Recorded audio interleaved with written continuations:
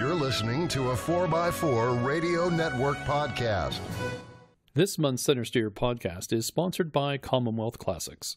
Commonwealth Classics is a direct importer of classic vehicles from Europe and South America and has a rotating collection of rare and unique Land Rovers. Their showroom is located in Virginia, just 45 minutes from Washington, D.C. Visit www.cwclassics.com to view their current inventory of classic vehicles.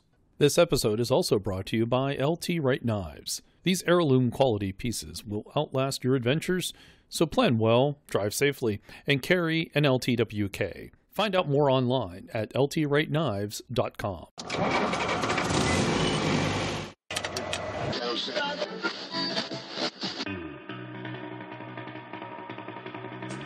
The Centresteer Podcast, a Land Rover podcast by Land Rover owners.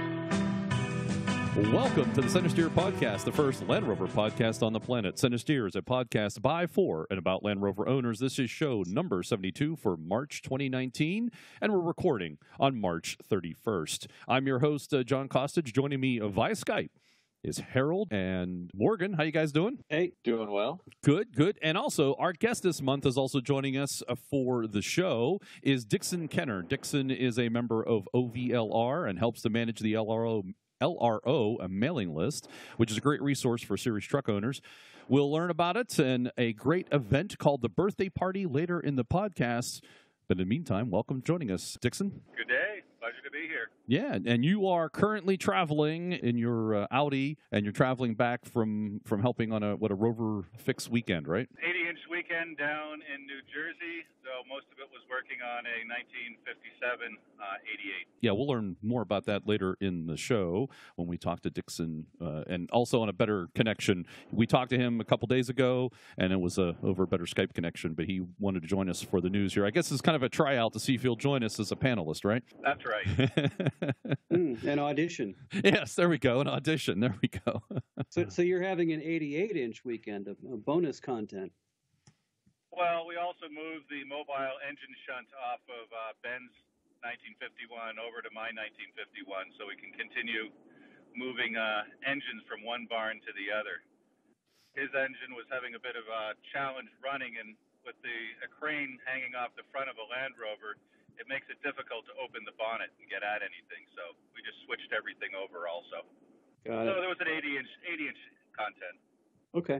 And I realize that with Dixon being on Skype while driving, the audio levels will be a little different, so apologize ahead of time for that. But again, when you get to with the interview, it's not like that. The levels will be the similar, which is, our number one concern is getting all the audio levels. So please don't quit too early. Exactly. And it's the spring here in western Pennsylvania. It's a great opportunity sort of to clear the critters out of your truck, put new tires on it, and get out on the trail. I'm asking that for a friend. I didn't tell you about this yet, Harold. I opened up the 109, and a critter had made a little home in the front dash. Oh, lovely. Yeah, I didn't clear it out yet because I wasn't prepared. I got to go get some gloves and whatnot. Find out what all it ate. That was my concern too. It's in the cubby between the cluster and the center stack there. So mostly it's your stuff it ate, not mine. So yeah, I don't think there's much in there, so which is good. Hopefully you don't have too much new wiring in there. They love new wiring. Yeah. Well, that's where the backup camera is, or the backup camera screen is. So it was right next to it anyways. Hopefully he didn't get in there. We'll find out. If he gets behind that screen, I'm not going to be happy. Yeah, exactly.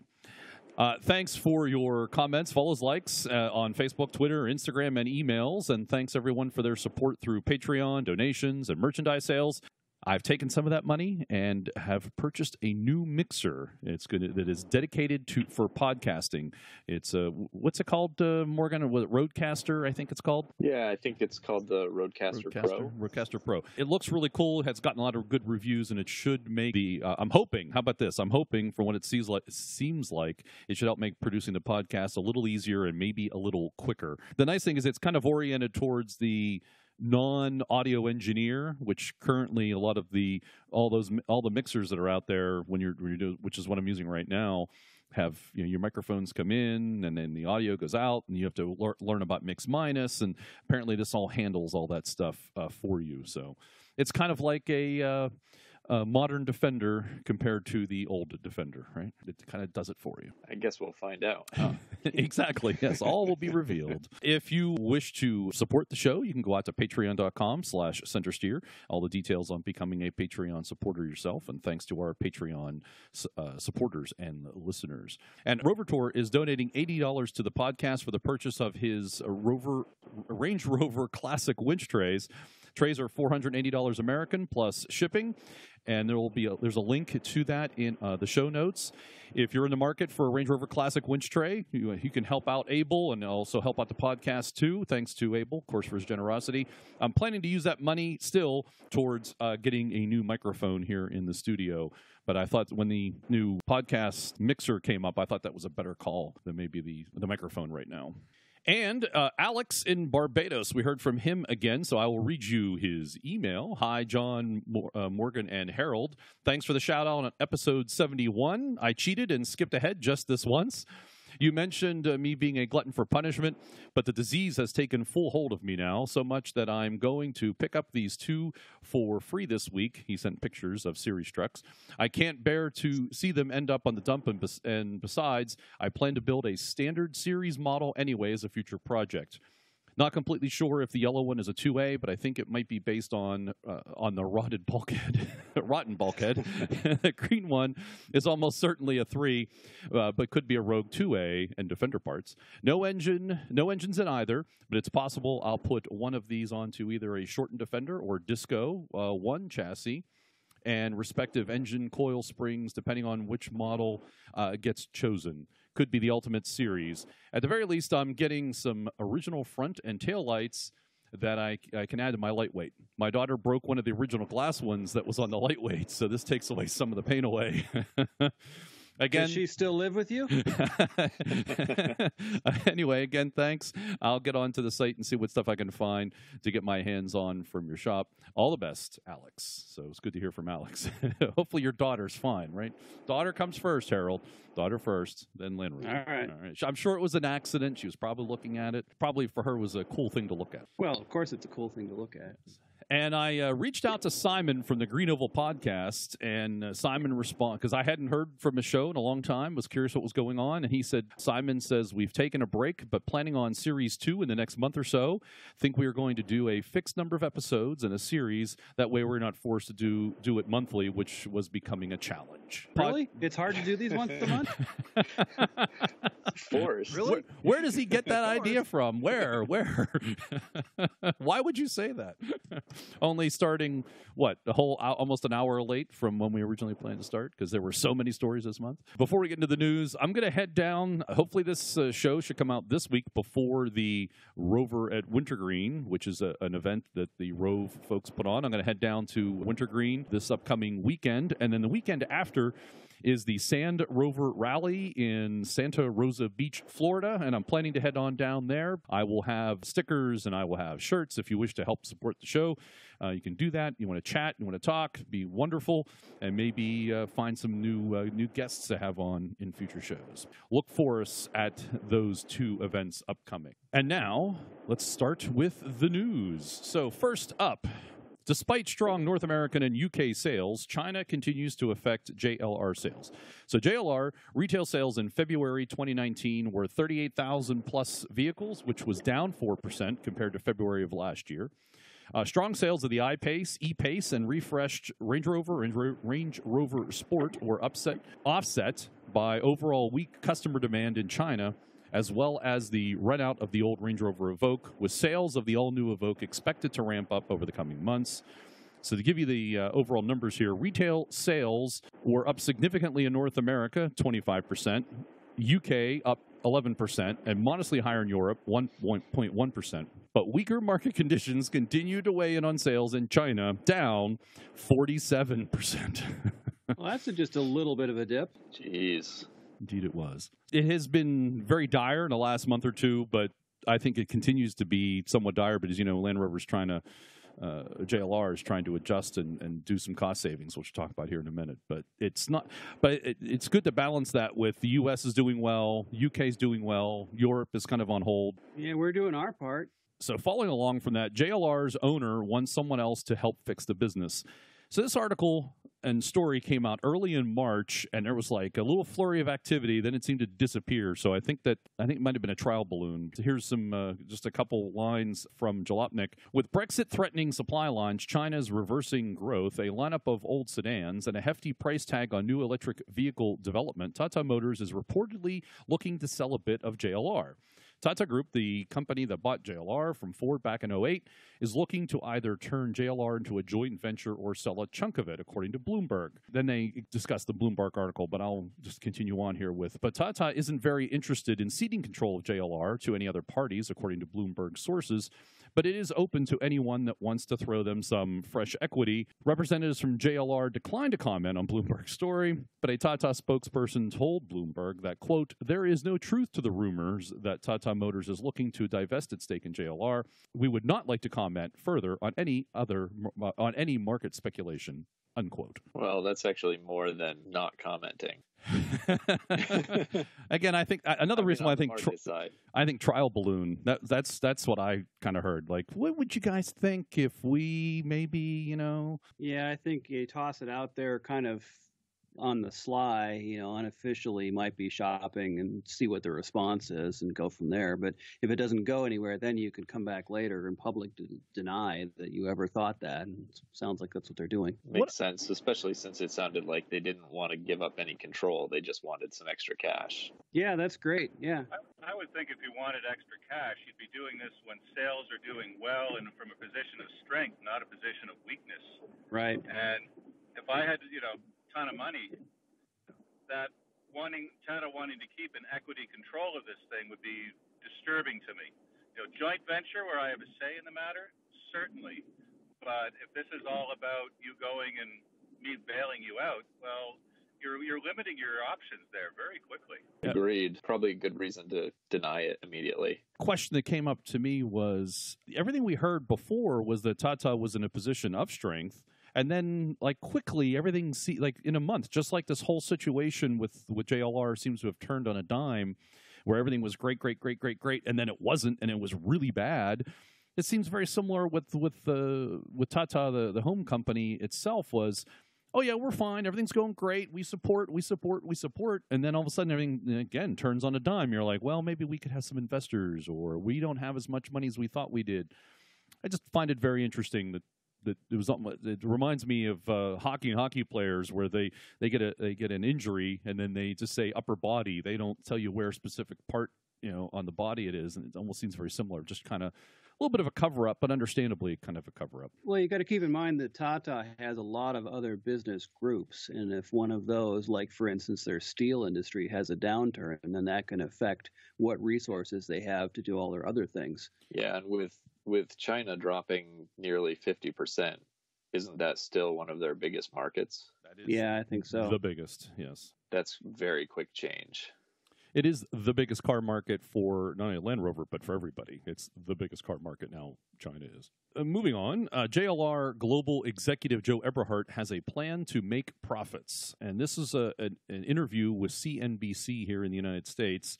So I'm going to read you the question, and then I'll read you his answer. And there's a good number of them, and we're probably going to go through all of them, or almost all of them, because I thought the answers and the questions were relevant to our interest here.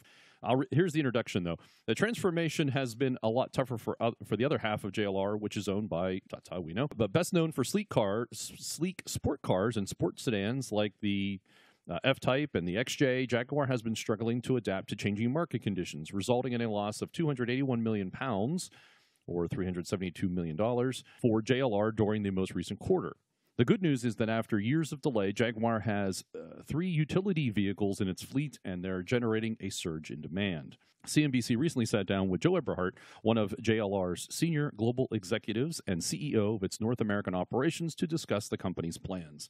First question. Your bottom line did not look very good during the fourth quarter of 2018. What went wrong? Eberhardt. It's the result of serious headwinds like the rest of the industry. The China business has slowed down for everyone. Meanwhile, a lot of our business is dependent on diesel, which is slowing down in Europe.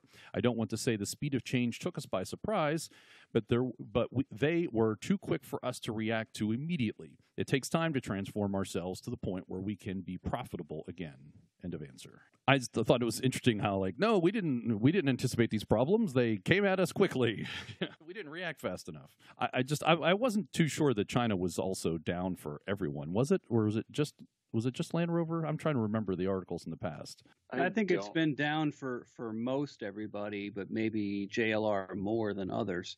Yeah, I guess that rings a bell. All right, next question. How are you planning to do that? We'll put two transformation programs in place. In the short term is one called Charge, that is purely focused on cost reductions. The other is called Accelerate, which is meant to address some of the systemic issues we're facing from a market perspective. Both efforts together will generate 2.5 billion euros, $2.8 billion in profit improvement, and we think we'll have a sustainable business. Charge should have been renamed to Regen. How about Break? Yeah, exactly. I think they need to spend less time coming up with cute names for their programs and just spend more time on the programs. That's a lot of money, though, how you look at it. Slowing down and accelerating in certain places, that's a lot of money. I wonder where that's all coming from, which we've talked about in the past. Still kind of a staggering number. So CNBC, Land Rover seems well positioned to respond to the surge of SUV demand, not so with Jaguar, however. Eberhardt, the shift to SUV continues. We're now at 70% SUVs for 3 consecutive months in the U.S., which nobody would have expected. I think he means sales there. And the trend is moving in the same direction in the rest of the world. It's hard to say where that will end. When it was 50%, I thought it would be the end. I don't think we knew how quickly that trend would happen when we did the F-Pace, E-Pace, and I-Pace, so I guess you could call it luck. I can guarantee at the time, nobody said it would be 70% at planning meetings. The good news is that we have the product. The question is now how we react on the downside with cars that are not in demand. I bet they did not think that they were going to have percentages like that. Yeah, you're probably right, but it's interesting too that around the same time, is when all the other industries, all the other manufacturers were thinking about reducing their car manufacturing and production. Ford has cut it out here in the U.S. except for one, and sorry, Harold, Jaguar is going towards SUVs. Well, my opinion has been well documented in the past, so I feel no reason to add to that. Yes, I admit to some poking at the bear there. So I would tend to agree with Harold, because when I think of Jaguar, I think of sports cars, and I look at Porsche. They're still producing the 911, even though they're getting into SUVs at the same time. If Jaguar goes down the SUV road, who's going to buy it? Especially with some of the reliability issues. Well, and that part aside, Jeff Aronson likes to throw the Porsche example out there all the time because they had to do that to survive. But Jaguar has a sister division that does SUVs, so it seems to me you're biting your sister's hand by competing with them. Exactly. You can specialize to a certain extent. And generally, when you have one company, it's fine to cannibalize from your own sales for something that's going to generally improve things, but between Jaguar and Land Rover, that's just purely cannibalizing sales, it seems like. It doesn't seem like there's a benefit there. I disagree with you guys. If it wasn't for having that stable mate, I think Jaguar would be further behind because they were able to quickly gather that SUV knowledge, just like what BMW did when they bought at Land the Rover. Expense of Range Rover sales. Mm-hmm. Exactly. And but then of course they knew what they purposely did that. But I think here it's a little different because it's a different. I think it's a different kind of customer and slightly different way the cars are set up.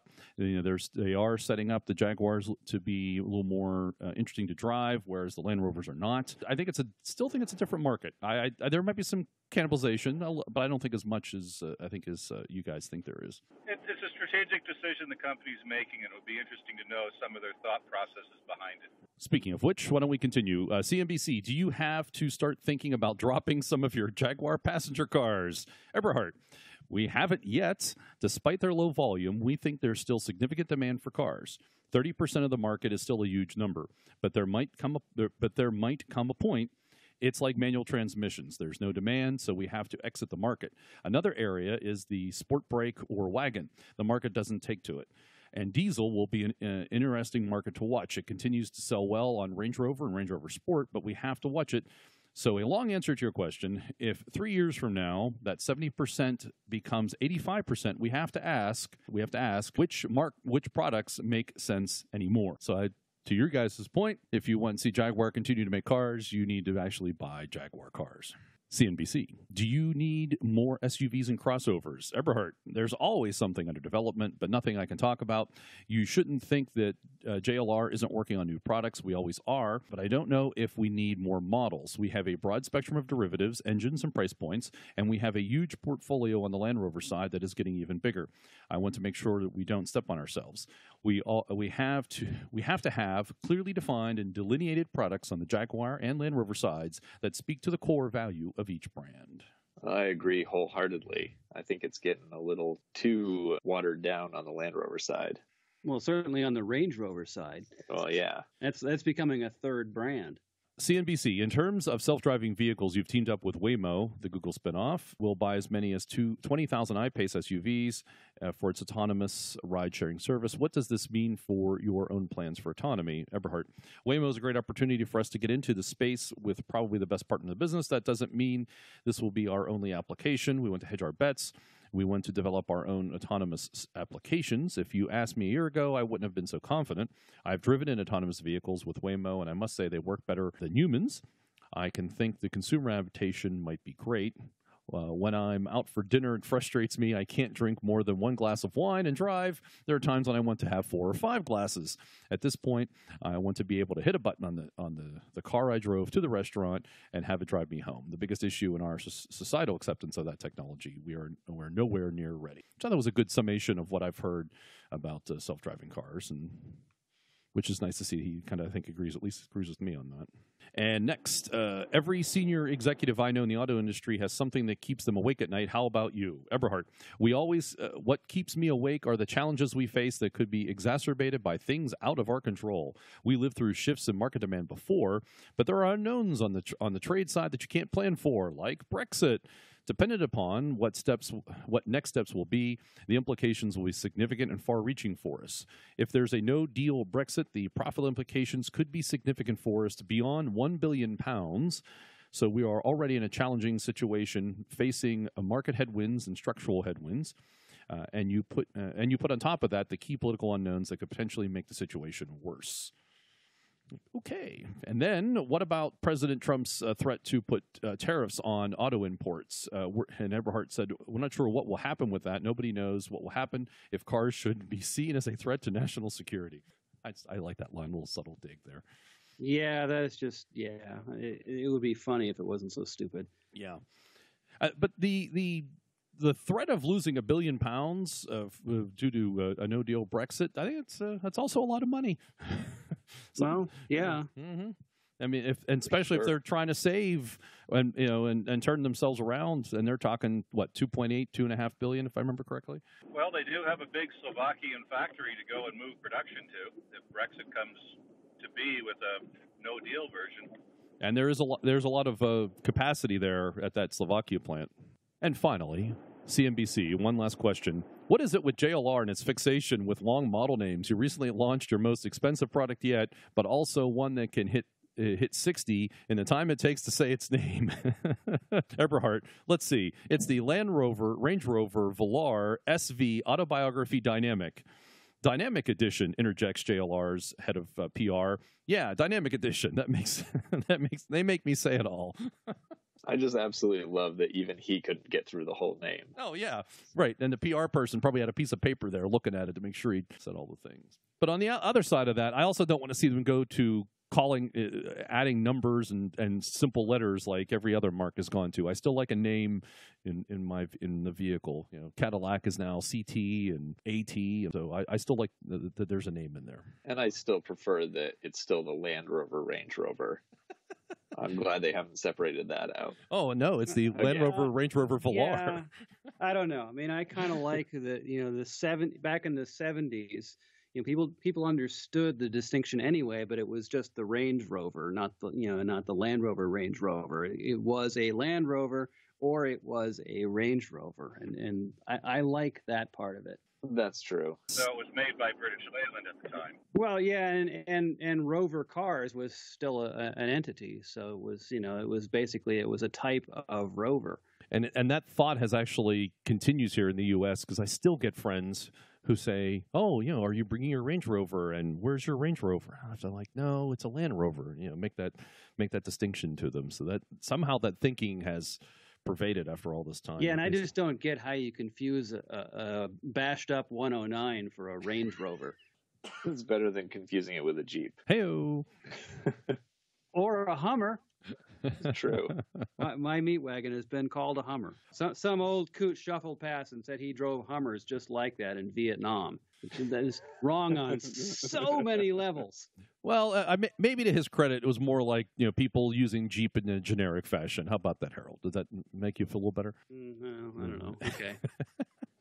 Moving on in news, JLR postpones involvement in major Coventry scheme. So JLR has postponed its involvement in a multi-million-dollar pound technology park in Coventry, which is expected to create 6,000 jobs. It was a 60-acre site dubbed Whitley South. It was a partnership between JLR and Coventry City Council. The usual unprecedented challenges, external headwinds, so they are postponing. They're not canceling, but they're postponing. JLR was set to occupy a large portion of the site, which sits next to its Whitley headquarters as part of its aim of establishing Coventry as its global research and development base. The plan was for the rest of the site to be occupied by third parties, including some of JLR suppliers. That's been postponed, and I think we know why. Yeah, it's part of their charge stage. Yes, that's accelerate. Oh no, break. That's yes. Yeah, break makes more sense. Yes, I will read you the headline, and that is all I know the story because I refuse to pay for Agency Spy's subscription. JLR agency Spark 44 to close LA office and consolidate operations in New York. I think that's part of charge, right? Or break. Well, except that as far as I understand it, it's just an ad agency that Land Rover hired out their marketing too. Yeah, they made a big deal about opening up another office in the Silicon Valley or at least in California. Yeah. So I guess that costs too much money, so they're not doing it. I suppose. JLR wins case in China against Evoque copycat. So JLR won a legal victory in compensation after a court in China ruled that the Jingling Motors Landwind X7 SUV was too similar to the Range Rover Evoque. The Beijing District Court agreed with JLR that the Landwind copied 5 unique features of the Evoque, which led to widespread consumer confusion. The court ruled that Landwind must pay JLR compensation. The ruling refers to the original Landwind X7 from 2014 rather than the most recent facelifted model, which toned down some of the more blatant similarities. And it was pretty much identical in 2014. Oh yeah. Yeah, it's like they splashed a mold off the Evoque and just started making them. Oh yeah. If you can see that they have a picture of it here. If you didn't look and see Landwind on the front, you wouldn't notice.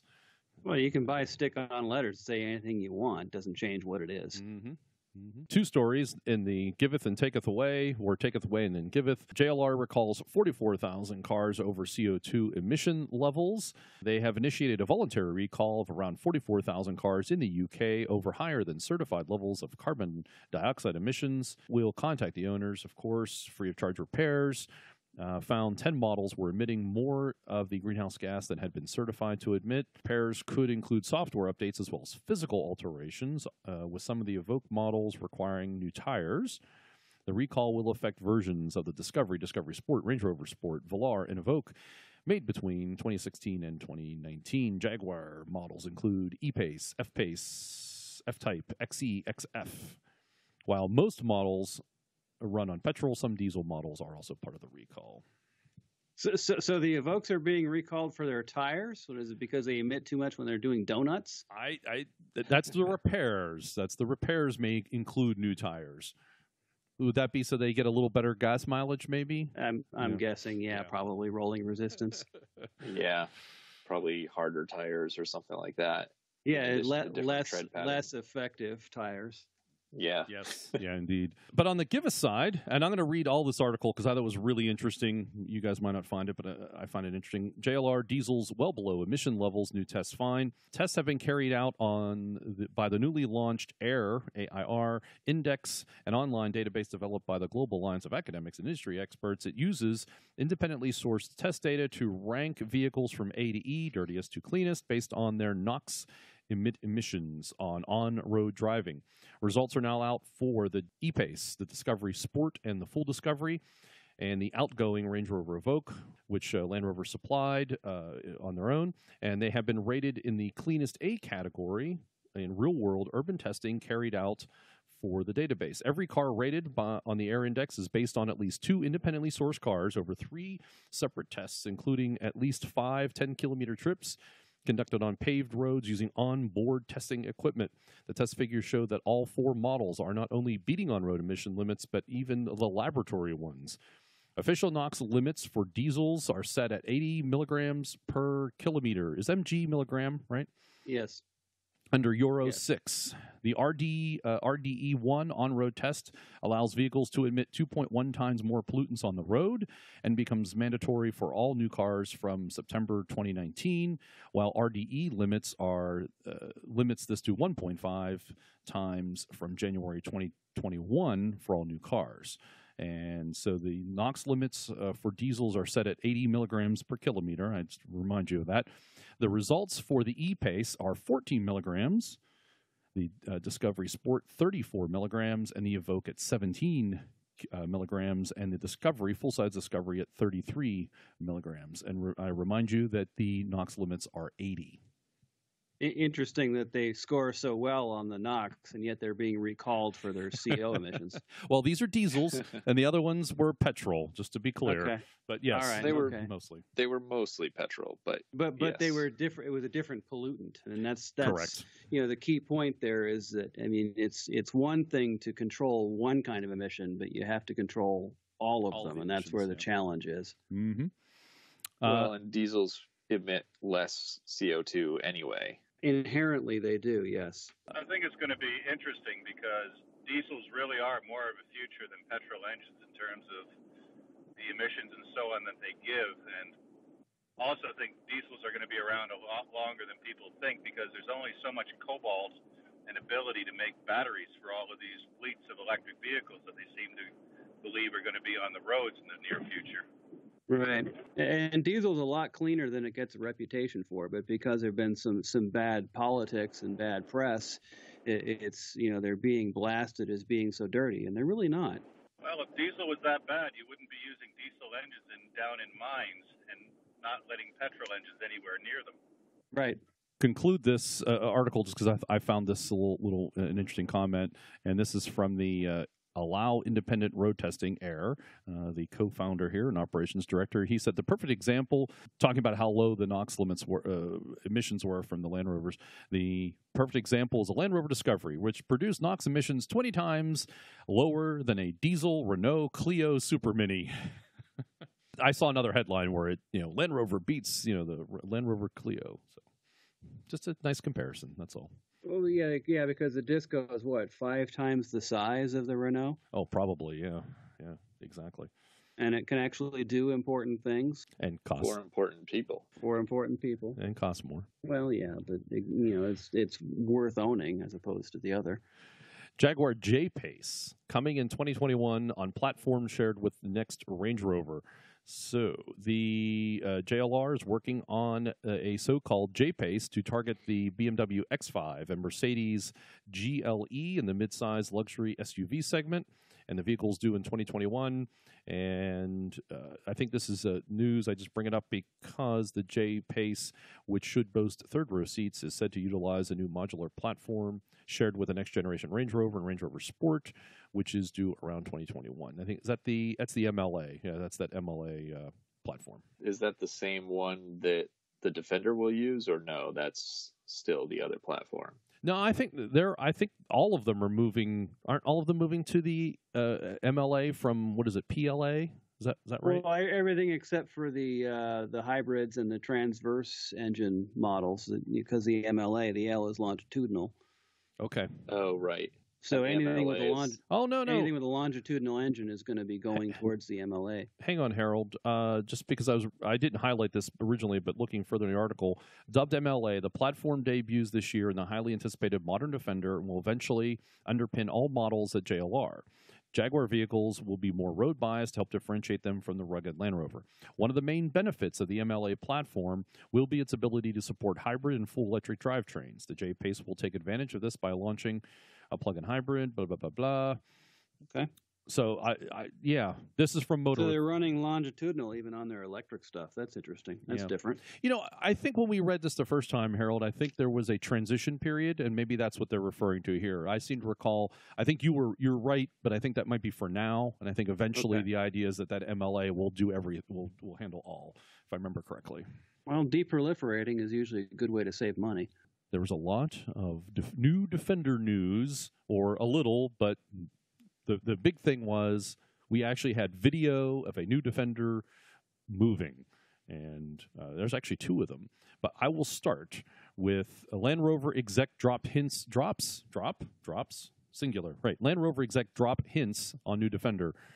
I guess that drop is singular there. This was, is this Eberhardt again, or is this somebody else? I clicked off the wrong article. Yes, it was. In fact, it was Eberhardt yet again. He talked to trucks.com, and I'm looking at Rover Parts, which is Atlantic British's kind of coverage of it, so we'll look at that. Interrupt me as you want. I'll just start reading, see what they say, and then we'll go from there. So in an interview with trucks.com, Joe Eberhardt, CEO of JLR NA, shared some of the changes that will differentiate the new Defender from the beloved original. Most of all, it has to be a vehicle that appeals as a daily driver to a more broader audience. There's that word again. As endearing as is simple, loud, leaky Defender is for many enthusiasts, it does not make a best-selling daily driver for the masses. According to Eberhardt, the new Defender will retain some of the original appeal, but it's a vehicle that can be driven every day as long as you want, as opposed to the old Defender. I don't know. I've lived with a Defender. I'm not sure I completely agree with that. I would drive one all day long. I have no problem with that. According to another spokesperson at JLR NA, the vast majority of people are living with this car day to day, so it needs to be refined and comfortable, but also live up to the Defender name. I've driven the early prototypes, and they are so refined, I think everyone will find something to enjoy. I think that's the thing to point out there. This Nathan Hoyt spokesperson, I think everyone will find something to enjoy. I think you'll see that repeatedly. However, don't think the Defender is going completely soft. Just as much as the new vehicle is designed for day-to-day comfort, it's also designed to be capable. Approach and departure angles, durable components, and ground clearance are all considered of top importance. There will also be plenty of whiz-bang technology, likely at the minimum offering the off-road technology suite of the other Land Rover vehicles offer. However, that cannot stand alone. Per Pete Simkin, Land Rover Vehicles Program Director, capability is a combination of the basic physical things as well as having the right technologies. You need both geometry and the clever technology to support it. And according to Eberhardt, you want to be able to scale something safely. The new twist is you should be able to do that as comfortably and unassisted as possible. I know. When I read that the first time, I saw the unassisted as possible, and I thought that was interesting, which basically means, I think that means minimal technology. That's how I took that. That's how I would hope that he means it. Well, I would hope, but I have a feeling he means there's so much technology that you don't have to do anything or think about anything. Unassisted meaning it just does it for you, and you don't have to get out the recovery gear and the winches and the other stuff. It does make a lot of sense. I read it the same way. We'll find out. Hopefully I'm more right than you guys are. But I guess. But how often does that happen? I don't know. Well, I'm trying to be positive, Harold. Trying to be positive on this. Why? Because it's because why not? It's better to be positive. All right. As JLR faces various financial troubles from various worldwide factors, the success of the Defender is vital to the success of the company as a whole. Just as the Range Rover and Discovery have spawned families of vehicles, a Defender family is possible, maybe even likely. Eberhardt said there is potential for other vehicles. We're launching the first one, and there might be others coming. There are already, and that's the end of the quote, there are already short wheelbase 2-door and long wheelbase 4-door test models in the wild and rumors of a pickup truck. Theoretically, if the Defender were perceived as too soft when it's on sale, a more rugged model could also become a new family member, though this may be a bit of a stretch. Shouldn't be a stretch. Yeah, that should be a given with the Defender family, that they're going to make a rugged one. Yeah, absolutely. Or come out with a pickup now. I think that would be, given that Jeep has come out with that Wrangler pickup. It almost makes sense. And the Jeep guys are all over that. Yeah. Yeah, they've been waiting for that for a long time, and a pickup truck version would sell in the U.S.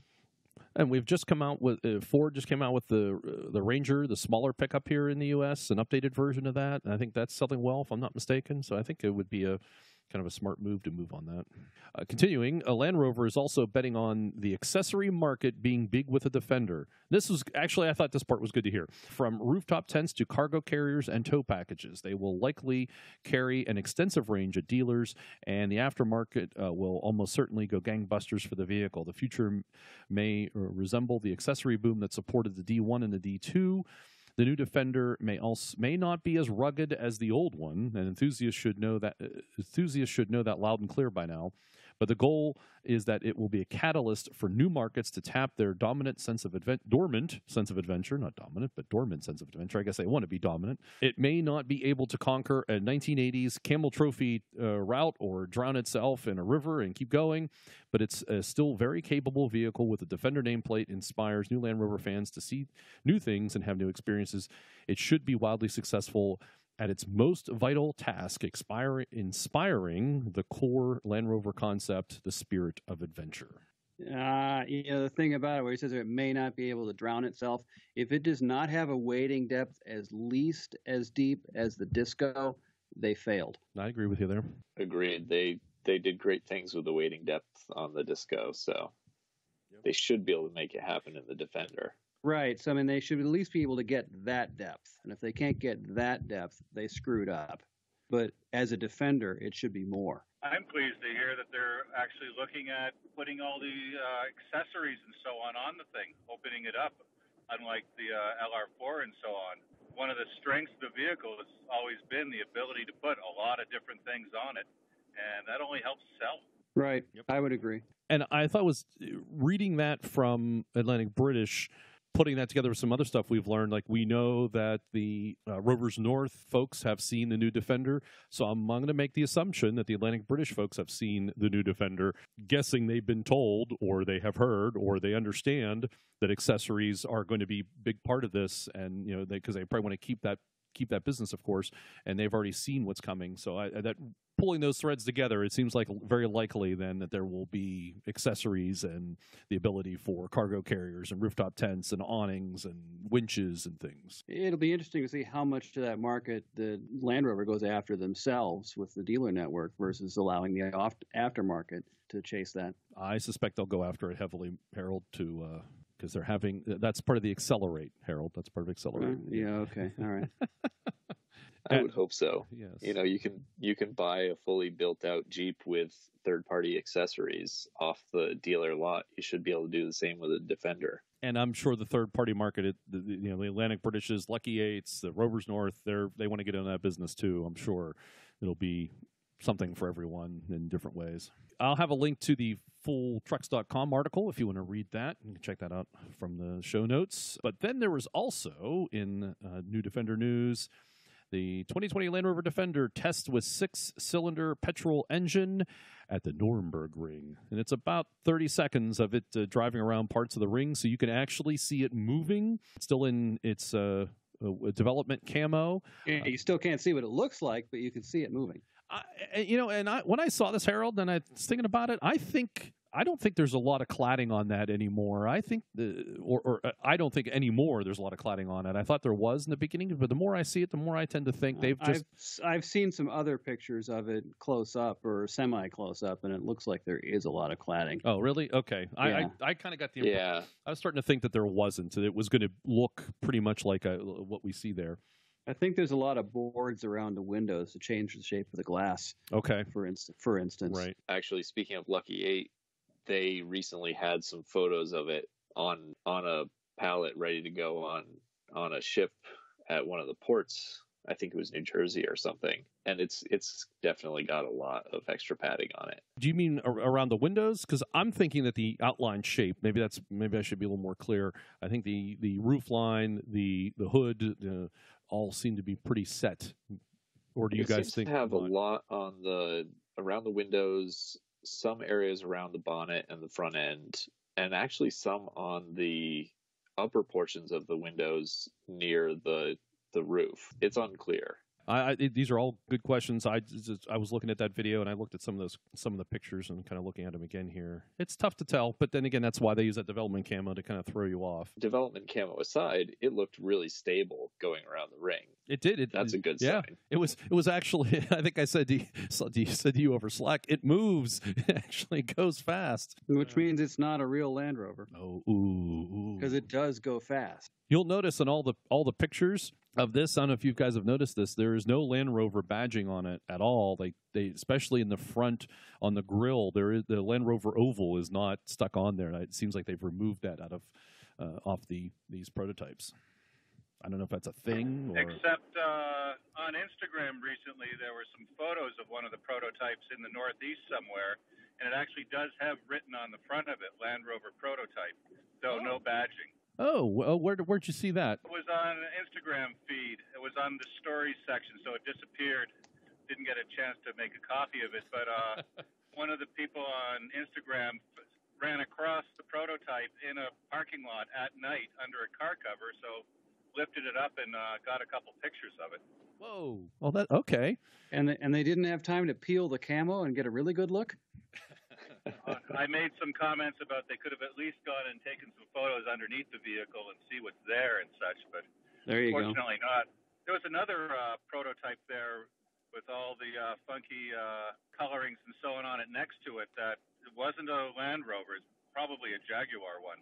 That could be. Do you know if they were coming in or leaving the country? Don't know offhand. I'll see if I'll contact the guy and see if I can get the photos and send them to you. Oh, that'd be cool. And then there was another video of the prototype moving, except this time this was from Motor1, the number 1.com, and they actually have video of it. It looks like it's cold weather testing. I'm going to say Norway, could be Finland, I don't know, but it's definitely cold weather testing. And I think they have a minute video of it. No, 2 minutes and 27 seconds. Oh, yeah, I didn't scroll. I just looked at the video. I didn't scroll down to look at the text. They actually have text. So this is. I'm scanning. Sorry, everybody. I didn't realize there were so many articles this month that I was trying to get through them all, and I watched the video and moved on. I didn't realize there were more text. This one is definitely cold weather testing. And does it say where? It does not. Did you read this article, Morgan? This is the short wheelbase, too. This is the short wheelbase and some testing. No, I think I missed this article. And this is the Motor1.com article. I don't know if you saw that one. So this confirmed, much awaited U.S. return, short and long wheelbase, full LED light front and rear denote next generation will keep up with the times, as well as short overhangs. We did not get to check out what's going on the inside of these two prototypes. I wonder if this was this not in the U.S.? I haven't, unless it was up in Canada, because we haven't had enough snow this year in the U.S. that I know of, at least in our in the section. Midwest, they got Midwest plenty. did? Okay. Well, this has European plates on it, although, I mean, that doesn't mean that it doesn't mean it wasn't in the U.S., though. Not sure. But there's more video to see if you want to see it underway. This does not say, this is from Motor One. They do not say where they caught these pictures. Some good close-ups if you want to check that out. And moving on to, could the Jeep Wrangler steal the Land Rover Defender's thunder? And this is from Coventry Telegraph in the UK. Really, the title mentions it all. I'll read you a couple hits here from the article. It's 3 years and counting since the last Defender rolled off the production line at Lode Lane. January 2016 saw the Defender's retirement and was marked with the fanfare. However, could the Jeep be about to steal Land Rover's thunder 71 years after it served as the inspiration? The Wrangler has been around in some form for quite a while, and in truth never really been much of a match for the Defender, but could the tables be set to turn? Given people who want a new Defender will have to wait 4 years. Well, not 4 years from now, I don't think. It's probably just going to be a year, but they might get fed up and decide a Wrangler is an Execs option. The new Wrangler had its UK launch this month, having gone on sale in the US last year. The launch saw motoring journalists put it through its paces in Cumbria, where, among other driving tasks, it undertook plenty of rigorous off-road testing. Just, I guess, more of a conversation piece that there is competition out there for the Defender. An entry-level Jeep Wrangler Sahara two-door starts at 44,800 pounds, while a medium-spec Overland model starts at 46,800 pounds. Step up to a Rubicon model, 48,000 pounds, and add a few extras. So it won't be long before you hit the 50,000-pound mark. Like the Defender, the Wrangler offers two styles, two-door, four-door, though they're not different Defender-style wheelbases. The new Defender will continue to having a short wheelbase, long wheelbase versions. Engine-wise, the Wrangler has a choice of petrol or diesel engines, 2-liter, 2.2 diesel, and a plug-in hybrid set to join the fray at some point. If you're buying a Wrangler in its home market, you could opt for a gas-guzzling 3.6-liter petrol engine, but that won't be available in the UK. I think actually the Jeep is going to hurt Land Rover. Well, at least, let me rephrase that. I think the Jeep could hurt the Defender worse in the UK market than it could here, just because there's a certain American mystique around it. For much the same reason we buy British stuff over here, the Brits like to buy American stuff because it's cool, and I think that because it's cool and it's available, people may buy that Jeep over there instead of a Defender. Depending on what the new Defender actually looks like, the Jeep may be a more rugged option, or it may look more like they remember them and think they should be looking like. The Jeep still looks like a Jeep. The new Defender may not look like a Land Rover. Worth noting here that last year more than 240,000 Wranglers were sold in the U.S. The 2019 Range Rover Evoque review. This is a 5-minute video, so if you are in the market for a Range Rover Evoque model, you might want to check it out. This is a nice, I thought, review, even-handed. Generally liked things. It was a quiet vehicle as long as you didn't rev it too much. I guess Land Rover has had some trouble dialing in on the 9-speed transmission. They've gotten better, but I guess not perfect. That still seems to be one of the negatives that the reviewers call out is the 9-speed transmission. It tends to have trouble, let's say, on the highway or going up hills, trying to figure out what gear to be in. But apparently around town it doesn't do it. It is not a bad problem, so the reviewers recommend use the paddle shifters. I think that's a common problem with the transmissions that have a high number of gears, that they hunt a lot more on highway. Right. This past week I was driving my Jetta, which is 6-speed, came home, hopped in the Defender, and was out on the road, shifting through the gears, and I'm like, why is there no sixth? Why is there no sixth? At least you didn't call me up and complain that it won't go into sixth anymore. It won't go into sixth. Why? Harold, where's sixth gear? Why can't I get into sixth gear? It won't pull back. Because sixth gear is in your other vehicle, John. Oh, okay. Good deal. Land Rover announces Range Rover Sport with 395 horsepower inline 6 for the U.S. So last month, Land Rover announced the special edition Range Rover Sport to its lineup called the HST. We mentioned it. Like the UK version, the Range Rover Sport HST pairs a 3-liter turbocharged inline 6 with a 48-volt mild hybrid system and an electric supercharger. That combination is good for 395 horsepower, 406 pound-foot of torque, significantly more than the 380 horsepower and 332 pound-feet of torque of the old supercharged V6. Land Rover estimates a 0 to 6 mile per hour time of 5.9 seconds, which, as we pointed out last month, is quite a bit quicker than 6.8 second time claim for the old V6 Sport. And this is Motor Trend, by the way, saying these things. But while Land Rover called the HST a special edition in its UK release, it's a standalone trim level in the US. The same engine will also power the Range Rover Sport SE and HSE, but will be detuned to make 355 horsepower, 365 pound-feet of torque. That version will be badged as a P360. While the HST's more powerful configuration will be called the P400. Finally here, we won't have to wait for the new inline 6 to arrive either. Land Rover says it's already taking orders for all 3 trim levels. The SE starts at $69,795, including destination, while the more heavily optioned HST starts at $84,245. We now know why Jeff Aronson, friend of the show, was traveling to Europe because a flurry of articles came out about the 2020 Range Rover Evoque being tested in Greece. And we know Jeff was in Greece. So this is not Jeff's articles, but others. This is Autoblog. Nearly a decade after the model made its debut, the 2020 Range Rover Evoque still looks audacious and sleek, especially in the compact SUV class where awkward styling and proportions are depressingly prevalent. I agree with their assessment. According to Land Rover design chief Jerry McGovern, haven't heard him in a long time, the Evoque is the first Land Rover to sell primarily on its styling, so it's no surprising here that the model's redo McGovern's team waited to enhance rather than reinvent the look. However, they are not including the slow-selling two-door coupe or the convertible. All the body panels are new, yet the model is instantly familiar as an Evoque.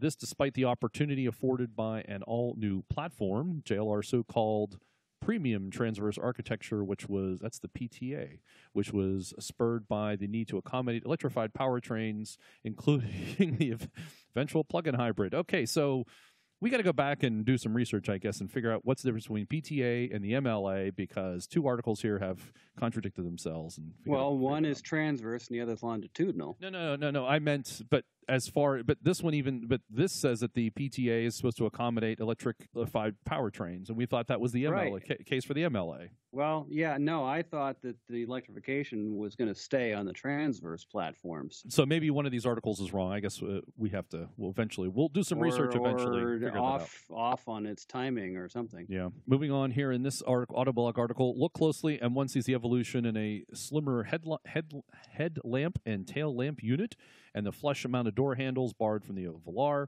the characteristic fast sloping roofline and rising beltline return, but the overall design further reduces unnecessary decorative elements to a bare minimum. The model has been a hit for Land Rover, selling 100,000 units per year globally, in part because of its urban-friendly size. While the wheelbase has been stretched by 0.8 inches, its overall footprint isn't. The additional space between the axles has produced a welcome increase in rear seat knee room, and redesigned mounts for the front seat allow for a bit more space for backseat passengers to wiggle their toes. But the Evoque remains less spacious than a BMW X1 or Volvo XC40. A redesigned rear suspension yields a bit more cargo space, now 21.5 cubic feet behind the rear seats and 50.5 with them folded, which puts the Evoque's cargo space on par with the BMW X2. The new Evoque's interior is modern and minimalist. The center touchscreen is similar to that in the Volare and affords dual functionality with a 60-40 split. Below is a high-gloss center stack. Features all touch-sensitive buttons, excepting a volume knob and two large dials that primarily control temperature and fan speed. There are no other physical buttons, knobs, or switches, all available. Virtual instrument cluster offers an even more screen-based experience. JLR's 2-liter turbocharged 4-cylinder Ingenium gasoline engine returns in the same two strengths. The P250 model makes 246 horsepower, 260 pound-feet of torque. The P300 makes 296 horsepower and 295 torque. And those, by the way, are the metric horsepower ratings, the P numbers. The Evoque debuts Land Rover's first 48-volt mild hybrid system. It allows the engine to shut off when braking at speeds below 11 miles per hour, and it smooths engine restarts. The starter generator recovers energy under braking, which is stored in a 0.2 kilowatt battery located under the floor. It supplements the powertrain under acceleration, but does not increase total horsepower or torque figures. U.S. Evoques will also get the hybrid system. Only with the high horsepower P300 engine. Other markets will get it with the P250 engine. The transmission is a new 9-speed automatic that replaces the previous 9-speed. The P250 feels adequately spry in around the town driving. It was only at highway speeds that we might wish for a greater muscle of the P300. In all cases, the 2-liter engine is muted, and we found the Evoque to be a hushed freeway cruiser, even at 80 miles per hour or better. In city driving, the highway system effectively eliminated the annoying vibration from engine restarts. All-wheel drive is again standard, but is newly able to disconnect the rear wheels to increase efficiency. Isn't the Disco Sport have a front-wheel drive version only? And didn't the old Evoques had front-wheel drive only, right? Anybody recall that? I don't remember. Yeah, I thought the Evoque was always a 4-wheel drive. No, there were. I think when they either first came out or for a period of time, there are front-wheel drive versions only. Gotcha. I thought of the Evoque and of the Disco Sport. Maybe it was just the Evoque though. I don't think that's the case for the Disco Sport. Continuing on, despite this innovation, EPA numbers for both the 246 horsepower version and the hybridized 269 horsepower version are down compared to the outgoing car. 20 city, 27 highway. That's losing 1 city and 2 highway. When estimates for the higher output engine are 21 and 26, that's down 1 and down 3. We're told to blame the more responsive new transmission, and we wouldn't trade away the improvement in drivability. We do note, however, that the Evoque's EPA numbers fall shy of most competitors, including those of its stablemate, the Jaguar J-Pace, which uses the same 2 engines, but without the hybrid assist system, and achieves 21 and 28. The Evoque's sloping roofline and high beltline made for blinkered rear vision in the outgoing model, or as McGovern concedes, quote, that tiny window at the back that you can't bloody see out of, unquote. The new version gets around that situation by offering what Land Rover calls its clear sight rear view mirror, which can be switched from a standard inside mirror to an HD screen that displays the feed from a rear mounted camera. Actually, in that one video, I saw the rear mounted camera is in the antenna fin that's in the back of it's up on top of the back of the vehicle. The camera offers a wider 50-degree field of view, but on our sunny day drive, we were bothered by reflections on the glass. Additional cameras, 1 mounted in the grille and 2 in the side mirrors, comprise the available ClearSight ground view system, which stitched together a view of what is immediately in front of the car, as if the front sheet metal were see-through. So I think that was the old through the bonnet thing, right? The ground view. Yeah, exactly. The ground view feature might be most useful for wheel placement in challenging off-road driving, but it will also has value in the urban jungle when nosing into parking spaces with high curbs. Additional camera angles can be summoned, include a top-down view alongside the car to avoid curbing, the stylish wheels, a forward view of cross-traffic. Wonder how they do that. And the standard backup camera. So that you can drive while watching the screen instead of looking out the front window? Yes, yes, exactly. Does that mean you can like Bluetooth it to your phone and then you can watch on your phone as you're driving? We're back to the James Bond driving the BMW through the car park. Don't forget autonomous driving. Yeah, yes, yeah, just that's that. Yeah, then you won't even need the cameras then, Dixon, because you won't be driving. So continuing on, a newly enhanced gradient release control, which I think is a new feature. When stopping on a steep ascent, this hill hold feature will keep the brakes engaged even after the pedal is released until the driver steps on the accelerator. Previously, the system could hold the car for 3 seconds. Now there is no time limit. It can also function as an auto hold system in stop-and-go traffic if the driver so chooses. So there is your 2020 Land Rover, Range Rover Evoque 2, right? Should that be the Evoque 2? I mean, it should be, but it's not. It's just the Evoque. Yeah, I don't think Jerry likes Series 2 on things, does he? Doesn't seem to. Well, I think we're all happy with calling things just what they are. Right. The electric Jaguar J-Pace wins Car of the Year in Europe. It edged out the Alpine 110 in a tiebreaker. So this is the first time that Jaguar has won such an award. The four-wheel drive vehicle edged out the Alpine A110, which is not a mass production car, after they tied for top honors in the first round of voting by dozens of automotive journalists. The 5 finalists were the Citroën C5 Aircross, the Ford Focus, the Kia Ceed, the Mercedes A-Class, and the Peugeot 508. Last year's winner was the Volvo XC40. How do you feel about that, Harold? Yeah, I don't know. It's better than the alternatives. It's I guess true. It's better than being not considered and then losing this. In some what I consider to be Defender or at least Land Rover competition news, Autoblog spent some time with the Bollinger folks, and they have a 4-minute, 18-second video on the Bollinger B1 SUV. This is the all-electric Bollinger. Recommend you out and check it out. It's actually pretty slick. They talk to the guys. They show it moving and the things they thought of and what they did. The doors can come off, and they talk about the pass-through so that you can from one end of the vehicle to the other. Yeah, I mean, I got to say, I'm more likely to buy one of those than I am the new Defender. Why is that? Agreed. Because it's just cooler. Okay. It's more useful. It's more of the things that I would use a Defender for. That the new Defender is not going to have that pass through for the long lumbar, and it looks cool too. I like it. Even if what if the Defender came out with a pickup version? Well, all right, maybe, but the Bollinger handles a lot longer stuff than any pickup can. Again, that pass-through is a really cool feature. It reminds me of the old Chevy Avalanche with the drop-down wall between the back seat and the pickup bed. Right, But, yeah. it's got it in the front bulkhead, too, so you can send stuff all the way through. Yeah, and it's very much styled more like a classic Land Rover or Defender. It looks like even the down to Defender a metal should. dash. Yeah, it looks like the Defender should. It really does. Basically, that's a video that people really should go and take a look at, because that is a fantastic vehicle when you see the pass through on the video and everything else. That's a very interesting.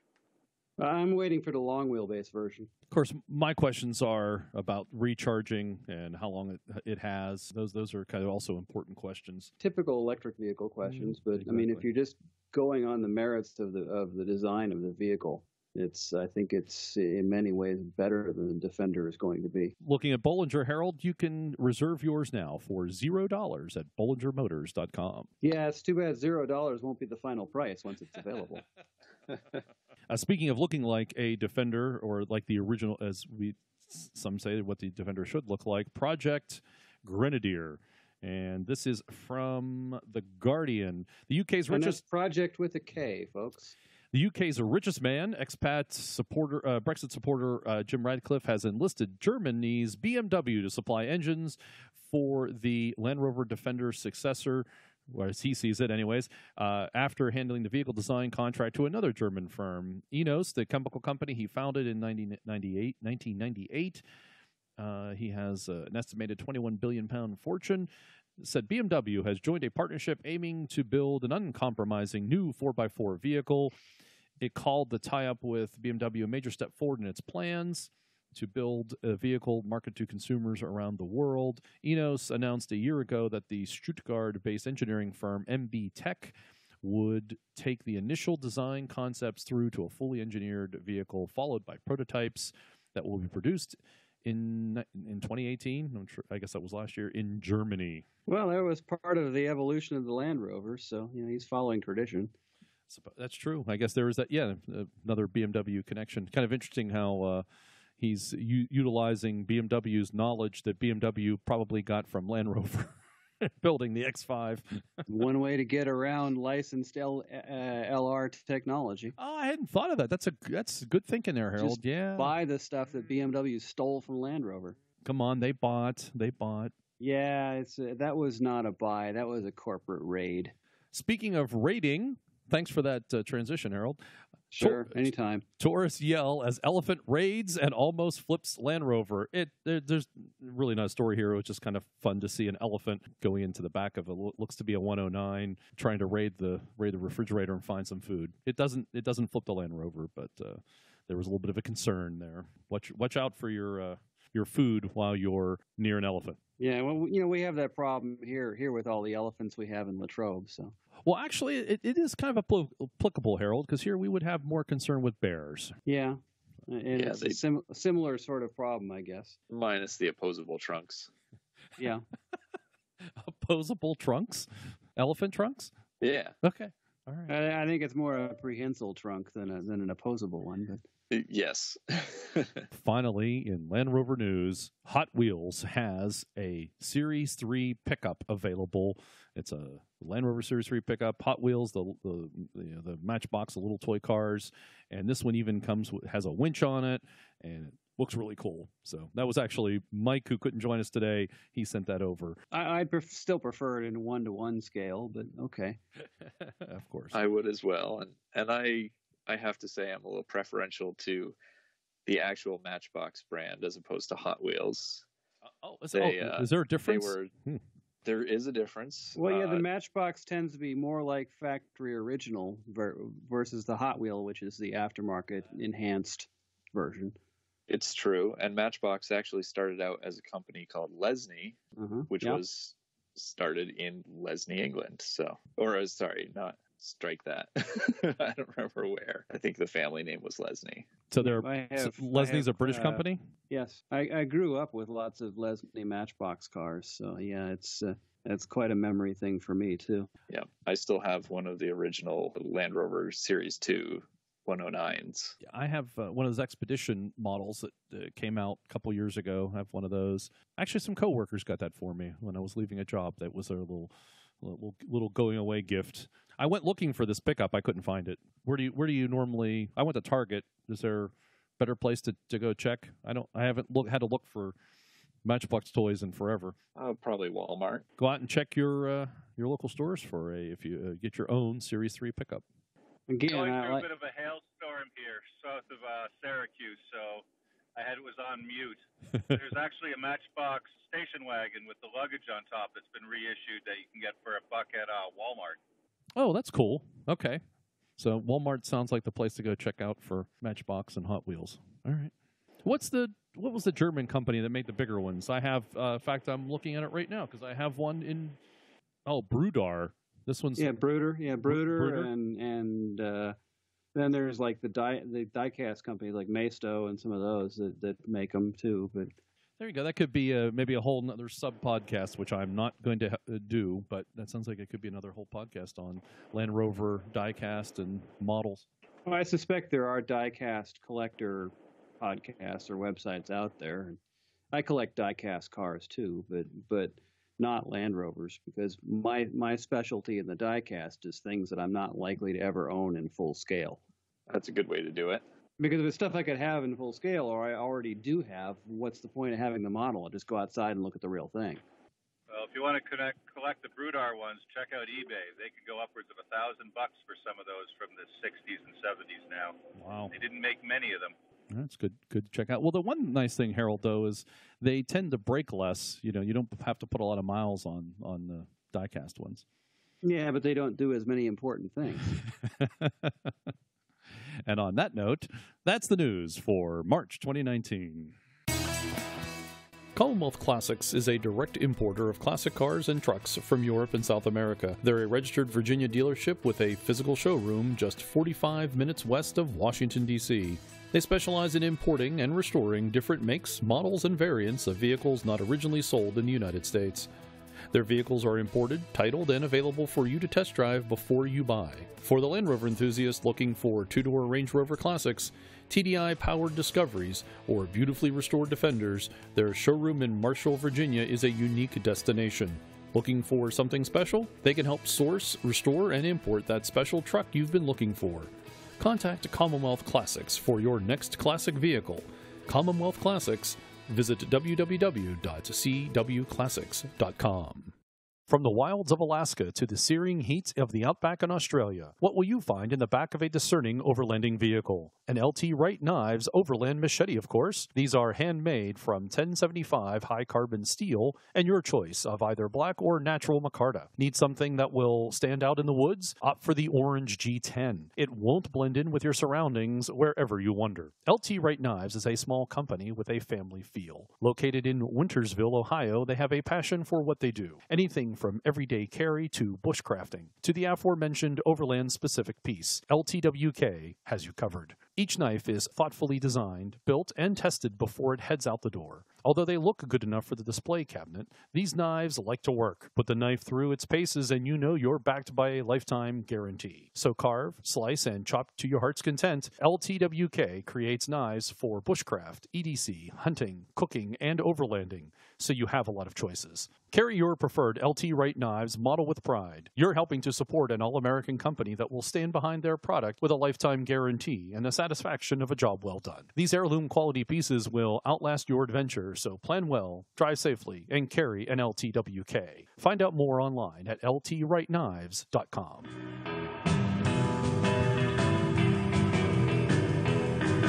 And now on the Centresteer podcast, calling us all the way from the great white north, is Dixon Kenner of OVLR fame. OVLR is the Ottawa Valley Land Rovers. Welcome, Dixon, to the podcast. Good day. Well done, sir. Well done. Where are you calling from? Ottawa.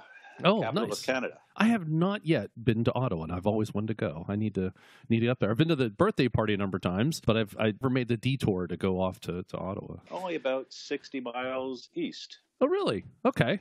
Oh, well, I've been, now that I'm talking to you, I've been thinking about going up to the birthday party this year. Maybe a local detour and go over to visit the Capitol. Dixon, you are a longtime Land Rover fanatic, involved in the community for as long as I've been involved in the community, and probably even longer before that. And we wanted to talk to you about two things mainly, which is OVLR and also the LRO list. So start off by telling us what is OVLR, where did it come from, and how it started? Tell us about the beginnings of OVLR. Well, the beginnings of OVLR actually are earlier than the club. Back in 1974, a chap by the name of Harold Huggins moved from Yellowknife, Northwest Territories, down to Ottawa, and he brought his Land Rover with him. He was a judge or something. He thought the idea of having a club would be a great idea, and so started putting business cards on people's windshield screens as he found Land Rovers, and started up what was called the Association of Land Rover Owners of Canada, or ALROC. He got that going on a national basis, and after about 10 years, they ran the Transfer Box, and so on was the magazine that came out of Ottawa. Some of the people in various regions of Canada decided they thought it would be interesting to have chapters. Roverlanders in BC is an example. OVLR was actually the first chapter that was formed in 1984. So you had the two organizations running in parallel until ALROC finally fell apart, probably in the early 1990s sometime.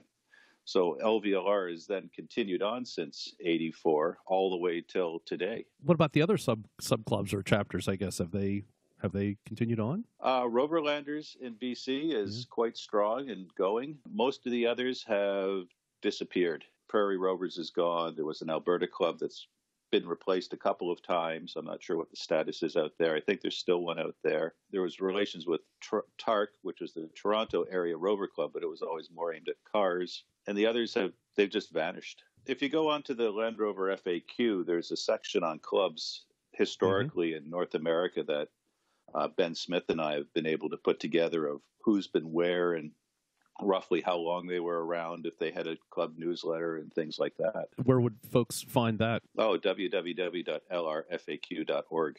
There we go. It's primarily a series-oriented Land Rover frequently asked questions page that actually came out of the LRO list. We'll get to the LRO list.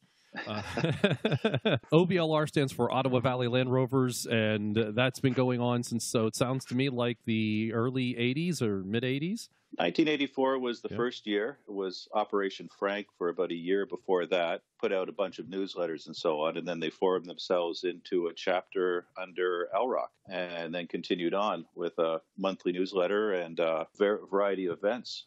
The birthday party, which started in 84, it's, I think, the longest-running continuous Land Rover event in North America. It runs the Maple Syrup Rally in the spring at irregular dates, depending on Mother Nature says. And that, I think, is going to be possibly the second oldest Land Rover event on the continent.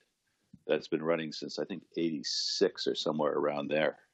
So it's got a couple of very long-term events, and then it does small things and people tend to show up in at other events all over the place. The birthday party takes place, about 60 miles west of Ottawa and north of Toronto, if I'm not mistaken. Is it still in that location? Way east of Toronto. Way east of Toronto, okay. North in terms of latitude, but it's way east of Toronto. Okay. It's parallel in latitude to Ottawa.